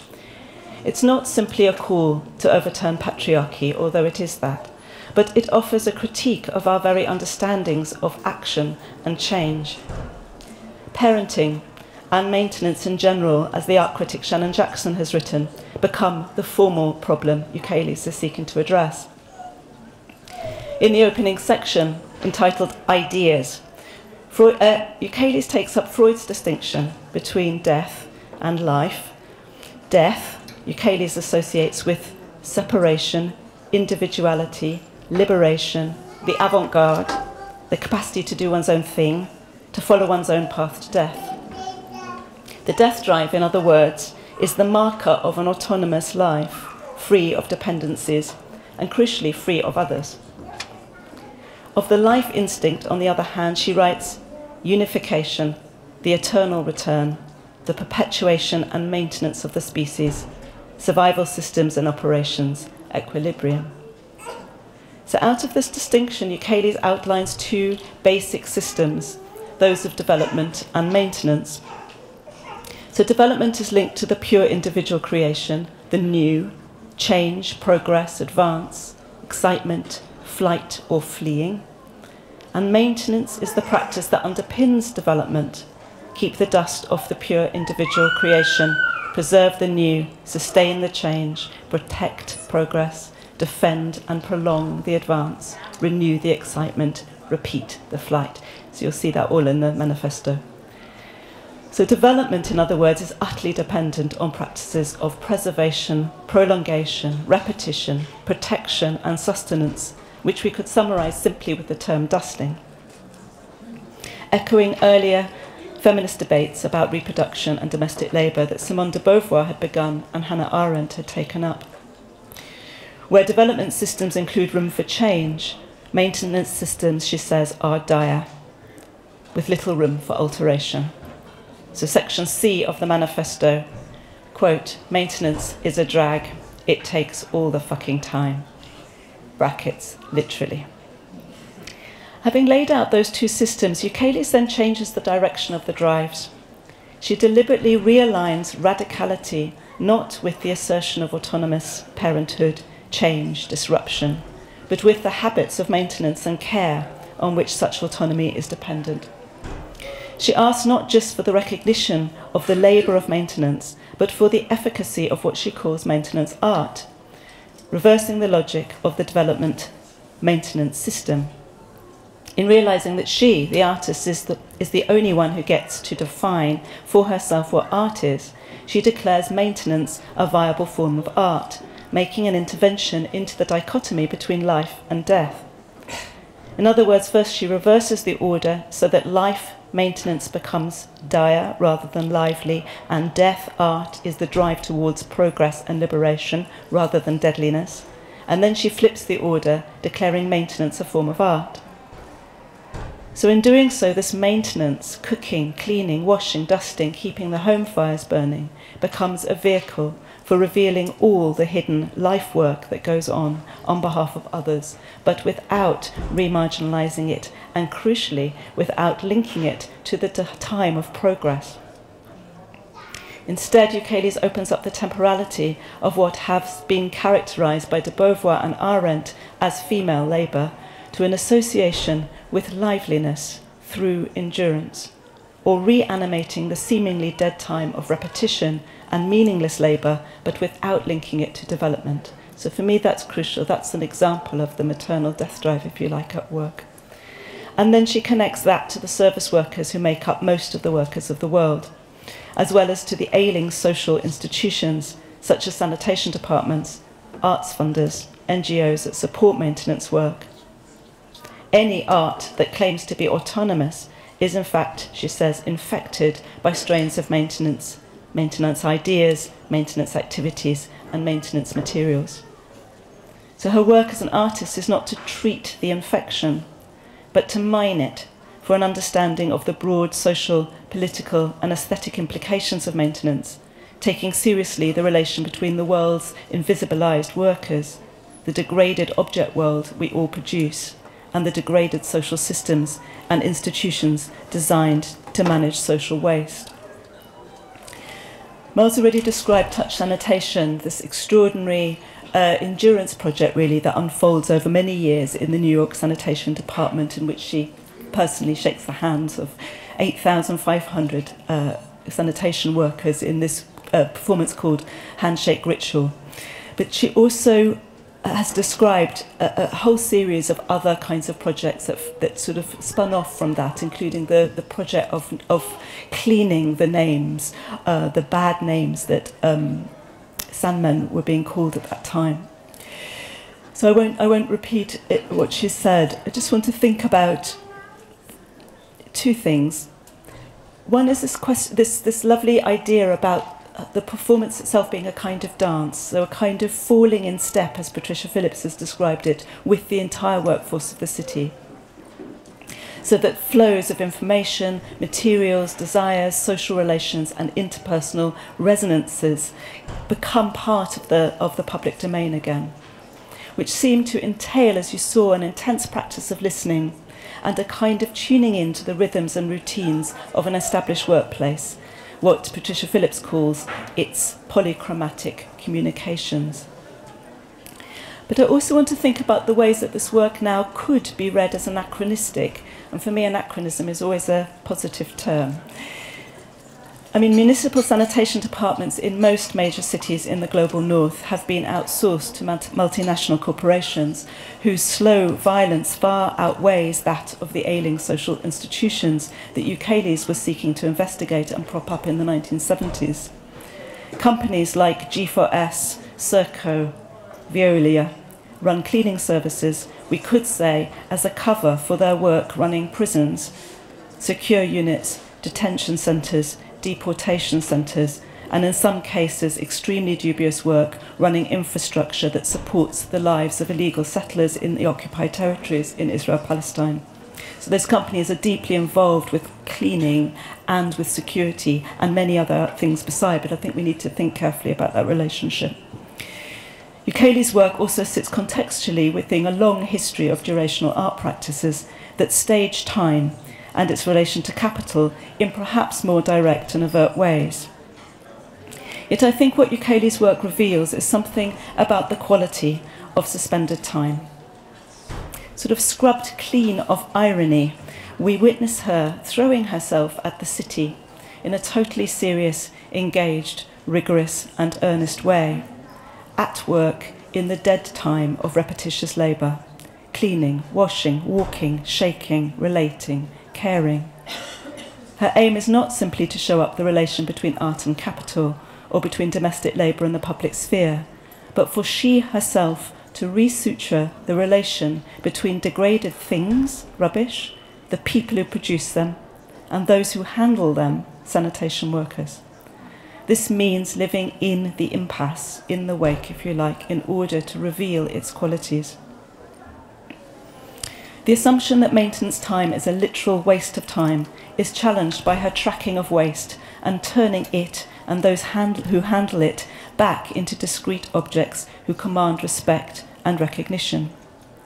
This changes the time of public life by her constant reminder that public and domestic maintenance work are connected. More fundamentally, it reveals the temporal lives that are neither simply about survival, nor aimed at event, but are rather without project, as Simon Bailey has described it. Lives involved in labour that cannot be discreetly parcelled up into the project time that now organises most industrial and immaterial labour. Time, in other words, emerges from Ukeles' work as the one thing we share. The potential, that is, for a life without project, a way of being in time that is not about going anywhere, and it's not about not going anywhere, but is perpetually concerned with what is produced, collected, transported and buried, like the rubbish, 365 days a year. And instead of trying to get away from such a life, that is to transform care work, or revolutionise it, or outsource it, or shift it elsewhere, or share it out even, she dwells in it and with it and touches it, and shows us it is no longer dire, but keeps all productive systems going. There is no way to reveal this time other than to live it, to provide what she calls attentive reverence for each mote of dust. My final quote. Talking about another of her endurance works, Fresh Kills on Staten Island, once the largest landfill site in the world, which she partially sees as a process of disaggregating rubbish into the distinct objects that once came together to make it, she writes the following in 2002.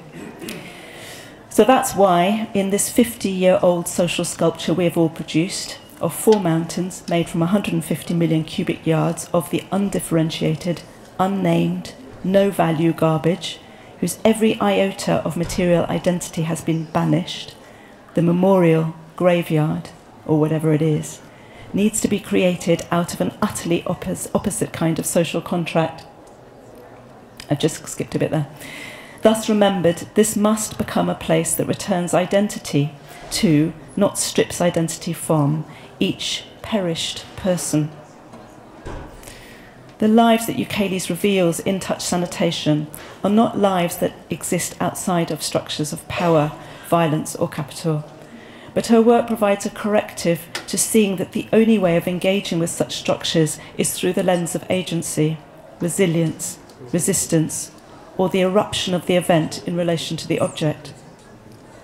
Although she describes herself as a time traveller, time in Ukeles' work is chronic and stuck and repetitive. But maintenance time points us towards the time involved in maintaining connections with one another, and hence, indeed, with the time that we share. So I suggested at the beginning that we might need to think about care of the possible, which is a question about how to take care of time. In that care recognises that betterment is not a time in the future, but the time we labour within in the now, in its repetitive, bleak, and sometimes ugly forms. To grasp the time of care is to take the time that doesn't slip through our fingers, the sense that we're always running out of time, to take it as our time, our collective time, and to recognise that this is time, as Agamben would have it, that we actually have. And that's the end of the talk.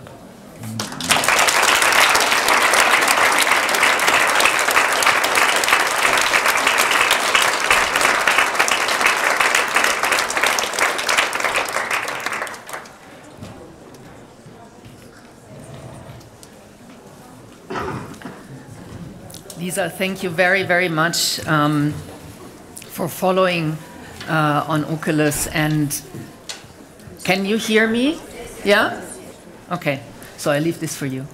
Hello, Mierle. So you're back with us.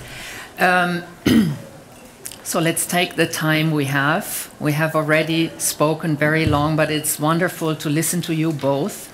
And maybe let's begin with one or two questions, and then I want to hand over to you, because I know there are many people in the audience here who have a lot to say, I'm sure, and questions to both of you. So in the beginning, I would like to maybe comment more than question. What I find really striking is that both of you stress so much the collectivity within maintenance work and within also the stilled time of maintenance work. Mierle, you have called several times, I think in your presentation, for a grand coalition of the maintenance workers of the world. And Lisa, you speak of non-severance, which I think is a very beautiful formulation, a non-severance of selves and others and institutions from what sustains them. And of care as the temporal practice of maintaining relations with others, and a form of along-sidedness. And of course, Mierle, your work you have shown to us is essentially about collaboration that you have described with different terms. You also spoke of, while addressing the workers in touch sanitations, that you don't that you are not there to watch them, to study them, to judge them, but to be with them. So being with and also following in the footsteps is also a form of along-sidedness. So I'm curious to you both, actually, if you can describe a little bit more your own working method, so to say, of non-severance and relationality in relation to your collaborators and or research subjects. So how, so what qualities of relations are you establishing concretely? In what sense can along-sidedness be understood as a form of care? I don't know who wants to start. Mierle, maybe you start. No, let she go. Let's go. It's not too long. Let her go. Okay. A few thoughts first then before we hand back to you, Mel. It's a lovely question. It depends what we mean by practice. So I suppose first of all there's a practice of thinking in which the attempt to bring alongside concepts or ideas that might not just be incompatible but have also become anachronistic, they've fallen out of time, is very interesting to me. So thinking with Michel Serres about the idea of very core ideas in one temporal era becoming sort of derelict, basically, in another, as they're supposedly superseded by other ideas, and what it might mean to sort of hold on to or restore a relationship with ideas that have fallen into disrepair. And so that's very interesting to me, and in the book I do some thinking about a particular psychoanalytic concept of psychic reality that becomes sort of useless at a certain point in psychoanalytic history and then becomes usable again through its uptake in another discipline and then is gifted back, if you like, to psychoanalysis to think with. So I'm sort of interested in anachronism and ideas that fall out of time. So that would be one practice, I suppose, of remaining alongside something that appears to be useless, basically, or waste. Mm-hmm. I guess as a clinical practice, there'd be an interesting thing to think about whether there's ever any waste in an analytic session. You know, in some ways, everything, the kinds of discipline that I saw Mierle developing over time, kind of intense listening capacity. She doesn't answer the problems that the Sandmen often tell her, and they often say, do something. Are you going to do something? And there's an incredible sort of sense in which she embodies a kind of doing there and then with them in terms of going on, listening. And I relate to that very strongly in terms of analytic practice, where nothing is wasted. I mean, nothing is waste in terms of free association that is brought to the session. Everything is thought about in that sense of the absolute specificity of the mote of dust that Mierle told us about, is what is gathered up in an analytic way. So I suppose my analytic work I would think about in that way too. And thirdly, in terms of research, I mean, in the last 5 years I've been working with an amazing team of researchers developing concepts and practices around waiting in relation to healthcare. So the watchful waiting that goes on when we don't know what a symptom means yet, or medication hasn't begun to work, or therapeutic work as a practice of waiting, or end-of-life care, what it means to offer medical and health care in the period that we call dying. All of those kinds of things being thought about in a research team in which we've had to just wait with each other for over long periods of time in order for ideas to coalesce, because when your object of study is waiting, try and think about how to research something like waiting, there probably isn't another way than to try to embody that in the research practice itself. Is that enough? Mm-hmm. Mierle, do you want to add something on this?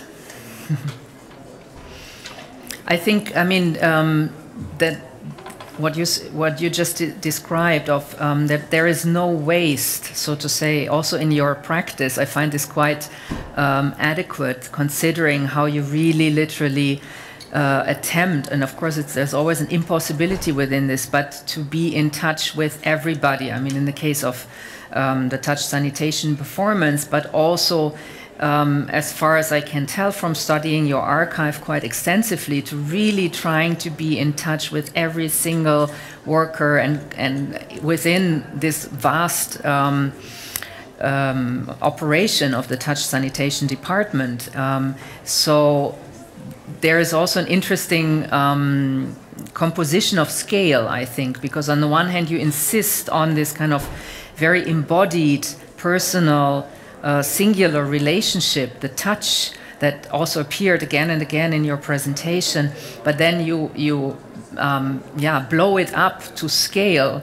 I mean, from your very individual performances in the beginning and then up to the sanitation department, the 8,500 workers, up to this last still unrealized proposal you made involving 1 million citizens of New York City. So yeah, that's somehow to me interesting and really unique approach to scale.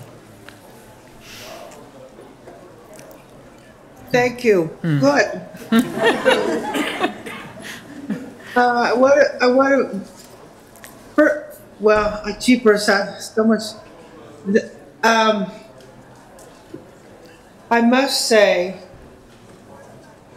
that being invited to be part of the Great Repair project, which was initiated by the architecture design group that publishes Arts Plus magazine. I have never, as an artist, had the opportunity to feel so at home anywhere. That I have felt being invited into this massive rethinking that the people, our program today, that we're part of something, something that I have never actually seen before in such a serious, prolonged, intense way.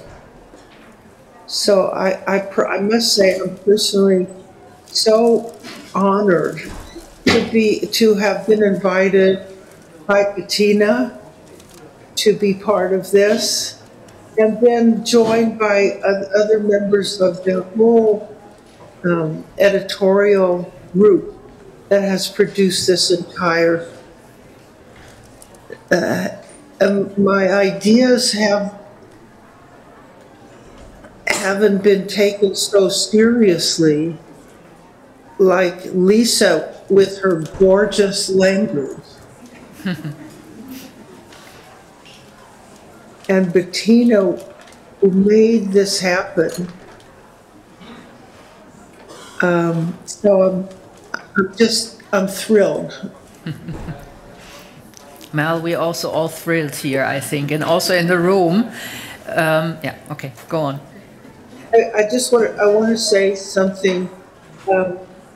There are some cultural differences that I feel like I have to mention.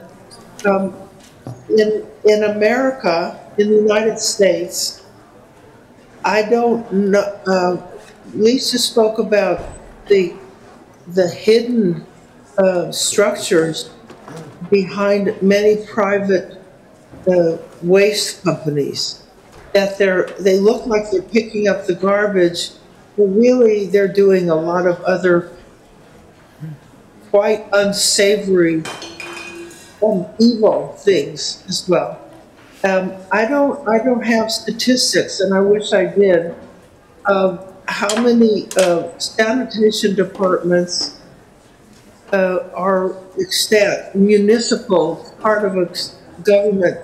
I think it may be less than no, the opposite. They may still be more present as city sanitation departments in the United States than in Europe. But I have to find that out. It's not my understanding that they've all been bought up, sold off to private companies. I'm very happy that I think it's very, very important that the city keeps its sanitation department, because it belongs to, we are all the owners of the sanitation department, and all the producers, like producers, receivers, owners, it's whole, and it represents all of us. I don't think it should be sold off as a part of capitalist society. So I have to find that, but there's a word that's occurring to me among this flow of beautiful language today, and that is obliterate. Obliteration, not anachronistic, but obliteration. And that has to do with value. That what's stupid in a lot of Western systems is that it ends up making people, cultures, obliterated. For so many years, I think to myself, why do sanitation workers feel so bad? Why do they feel, what happens here? It's so stupid. Why do women who become mothers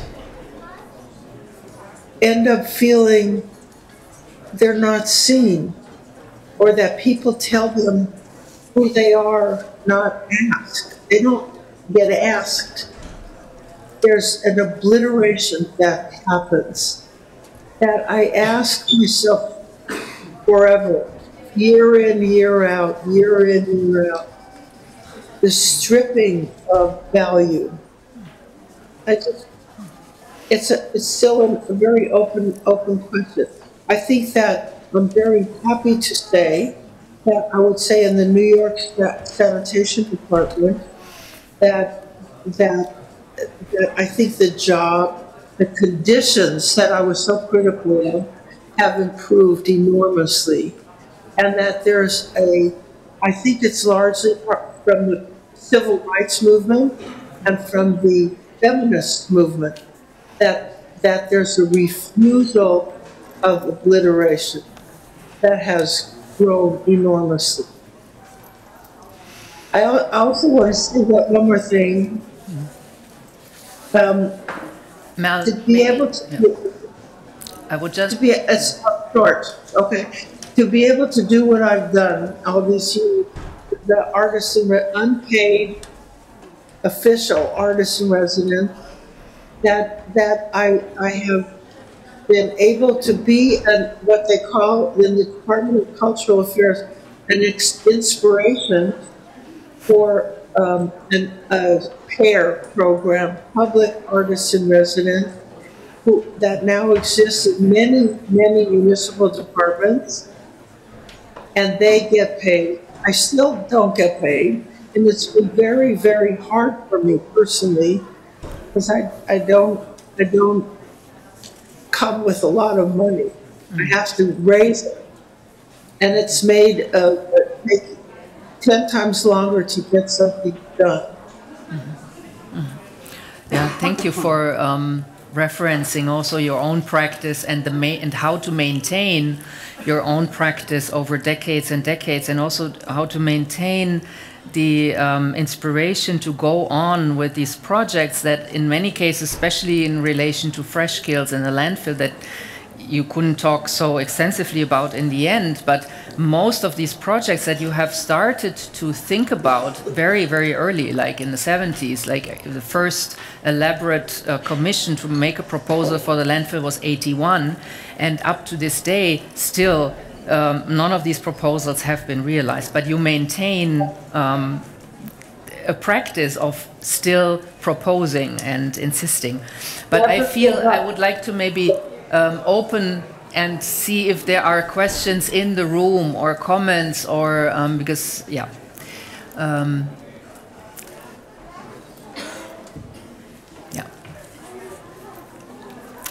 for your talk, and was really inspiring to hear your work as someone who's worked with Grow NYC, who had a lot of funding from the Department of Sanitation for their work in food scraps collections. And I was curious if questions around composting and biodegradable waste enters into your thoughts and practice at this stage, especially now as DSNY starts to kind of take over within their own structure the collections of food waste, now in Brooklyn and Queens, and eventually for all of New York City. Thank you. First of all, there are two phases of this municipal composting ambition. When I was moving around to all the districts, 79, 80, into the early 80s, New York City had a fabulous composting section of the department. Not the most popular one, not the most well-funded, but a very big one, and then it went away.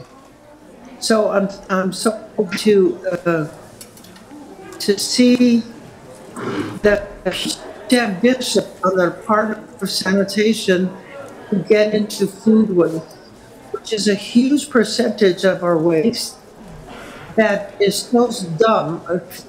Talking about dumb things, to waste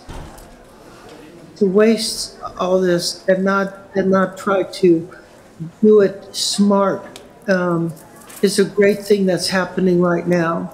Very hard, but I have no doubt we could do that.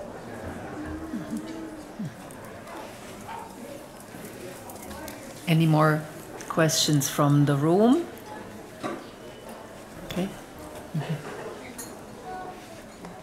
Yeah, I have a small remark. I'm Magdalena Kallenberger, one member of Maternal Fantasies Collective, an artist collective based here in Berlin. We are 7 mother artists, 13 children, and we have deeply inhaled your work, Lisa. Like both of your books, as well as A Splendid Time became the title of one of our short films, which traveled internationally. And Mierle, your work, you became one of our aunts that we took up when we built our legacy of feminist ancestors. And you started in '69, and now we have 24. And I was just wondering why today here there is no childcare. Because, yeah, I had to say that because I'm among with other friends, female artists who didn't throw out their brain with the garbage. We came with our children, most of them left, and yeah, I wanted to raise that here.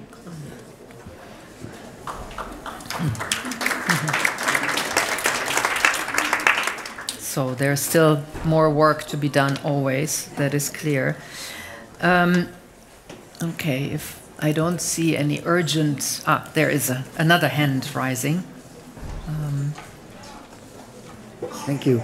I have a question. At the beginning of your artistic trajectory, you mentioned anger, the way you were angry and decided were spurred on to action. And I wanted to sort of get into a question a bit more granular in quality, not so much the ethical questions.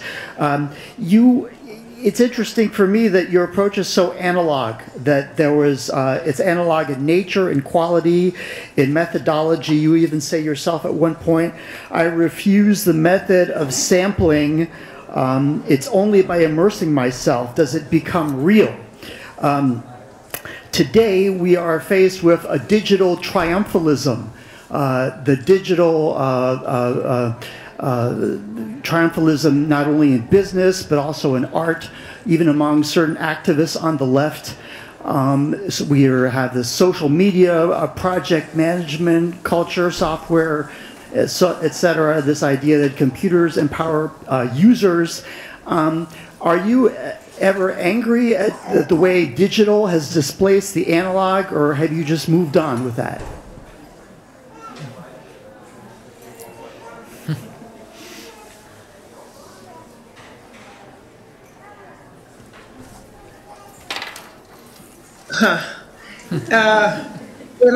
When I came home after I got this idea to go shake hands with everyone,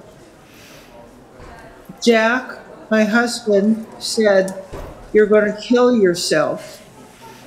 You can't do that." He's a planner. His doctorate is in planning. And part of planning, I think, is heavily sampling. Always very digital, actually. And I said, first of all, I didn't have any money to do much else. I said, what can I do? I need to go see everybody. It was more primitive, actually. Your question, I think, is this analog? I mean, analog is sort of a dirty word because it really it's a thing that precedes digital. People in the analog age didn't call it analog. They just said that's the way things are, like records. Plays. So I don't know if I accept that characterization. But there is something physical, I think it comes out of being an artist, that how do I know how to do something?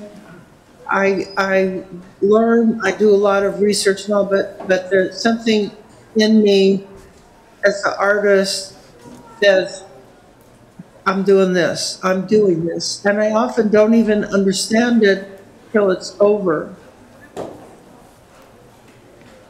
Is that analog or digital? Maybe it's also interesting to add. You know, digital would be okay, except it makes me feel pretty stupid. And I'm very, very dependent on people who are so cool, like Christopher sitting there, who make things happen, make things come out right.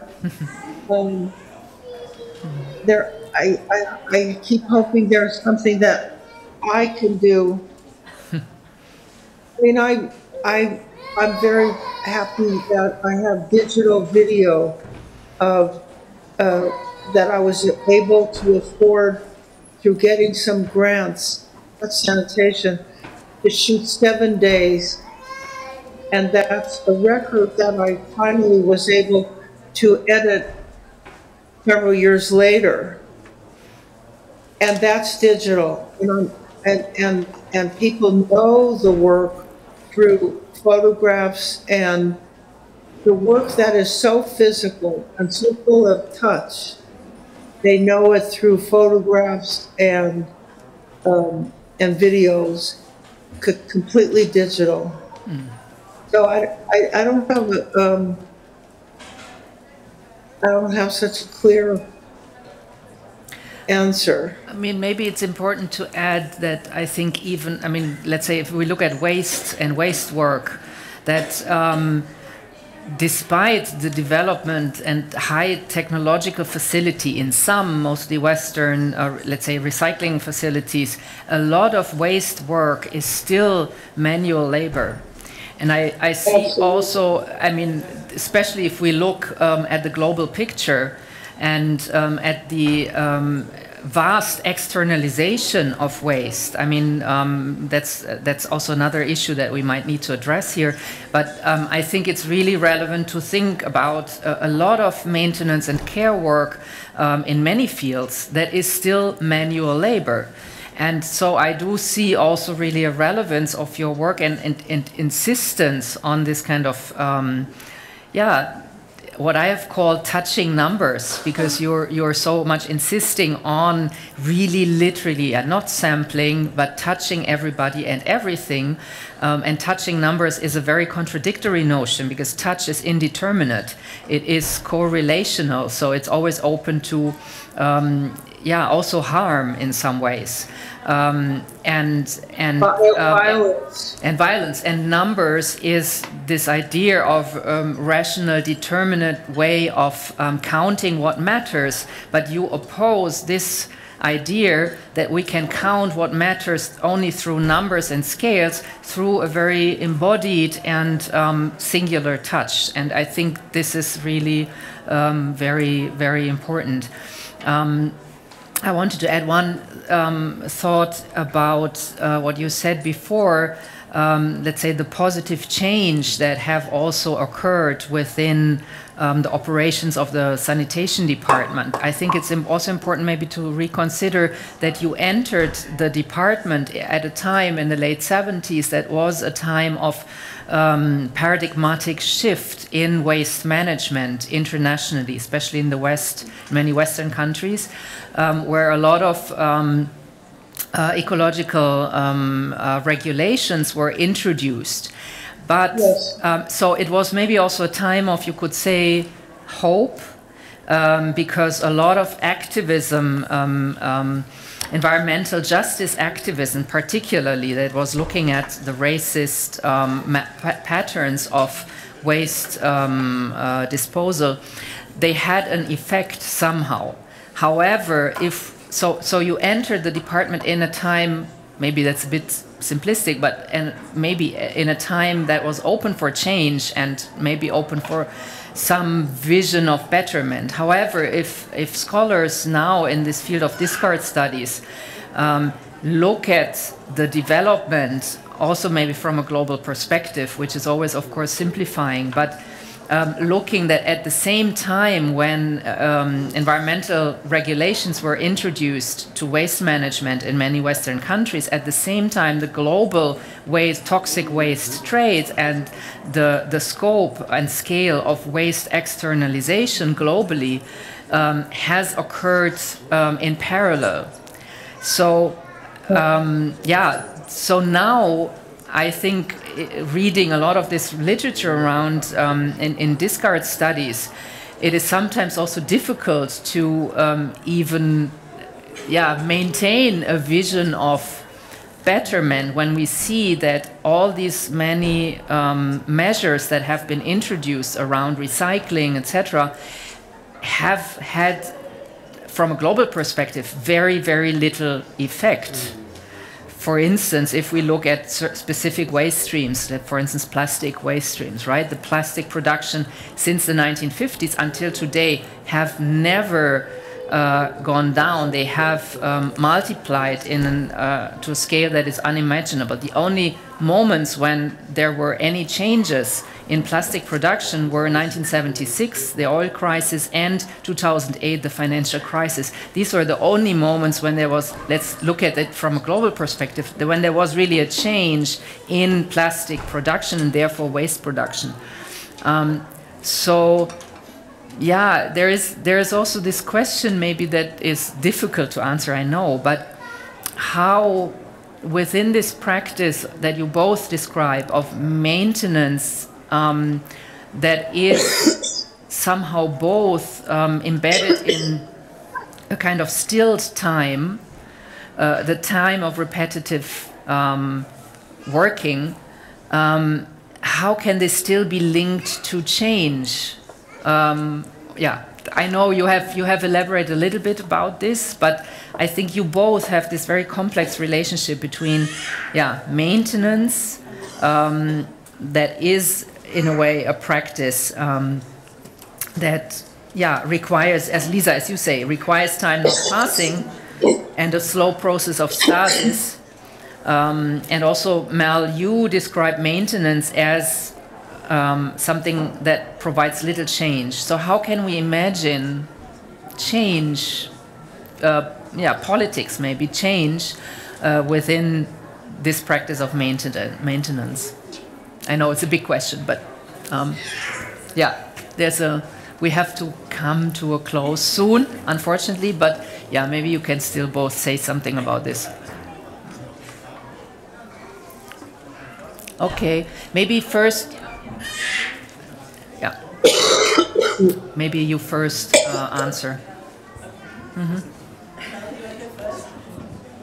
Go on, you go first this time.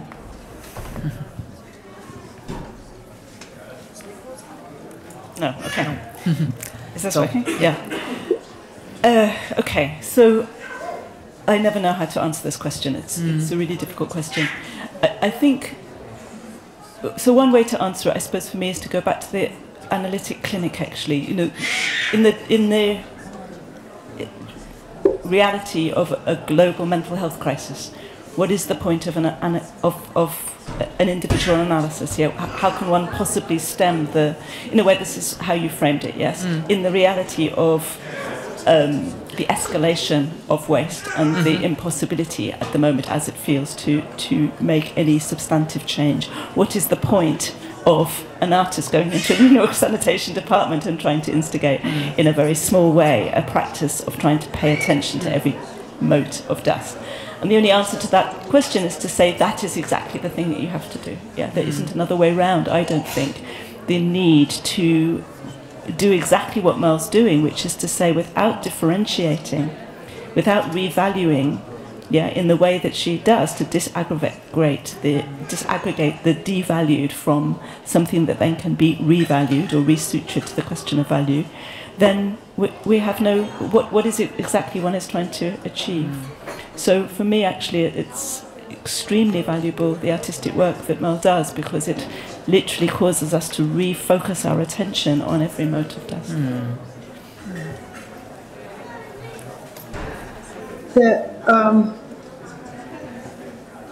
what I learned after being around people at all levels in the sanitation department for years is that there's an understanding and an understanding inside and outside, which is different.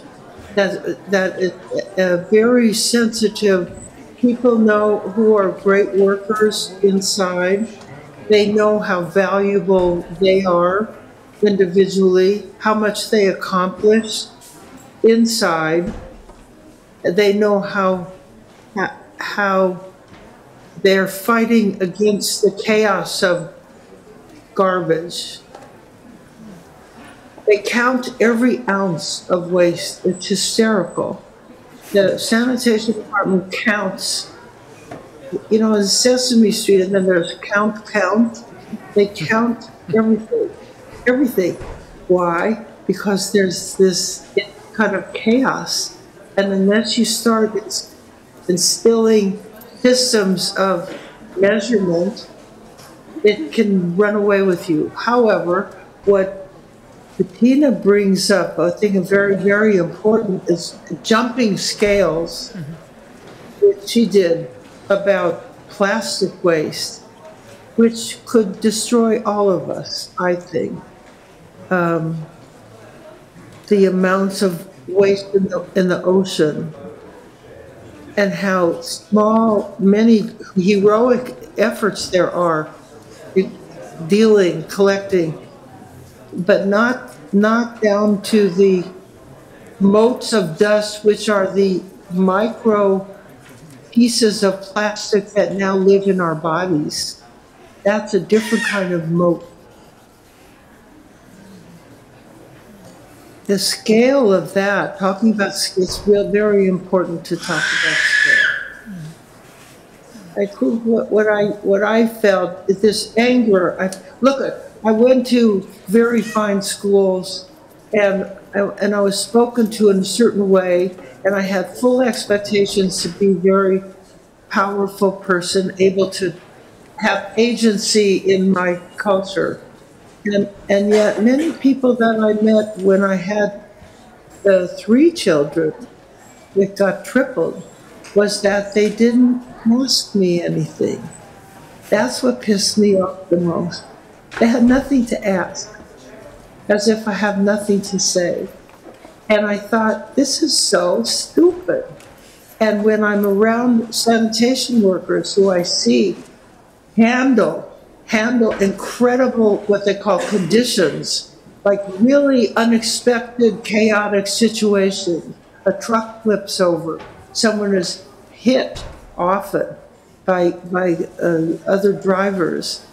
That how they handle things with such courage and bravery, so that inside, outside, it could make you very upset. And that was a common, very firm ground that enabled me, if I listened enough, because I heard from inside of myself, why doesn't anyone have anything to ask me? That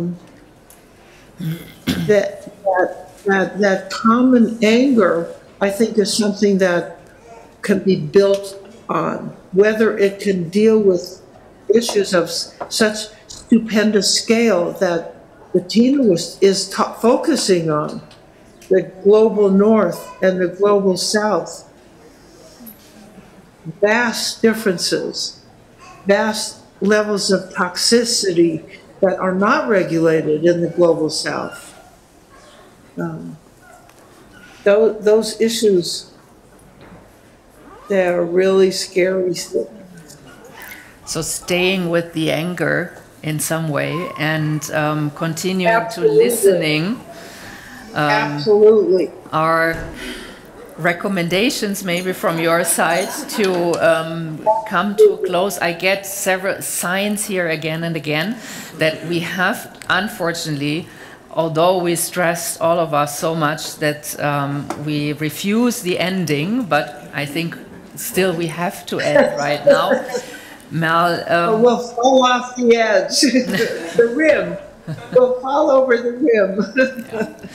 Thank you so very much, and thank you, Lisa. Thank you to both of you really sharing your time and thoughts here, and to this lively audience to be with us. I'm really, really very happy, and I think we will have also documentation of this talk, and hopefully at some point, not in the very far future, we will be able to come together really in person and continue working on or working in the spirit of many of your proposals and continue them in some form. So that would be nice. Good idea. Good idea, Bettina. Thank you very much.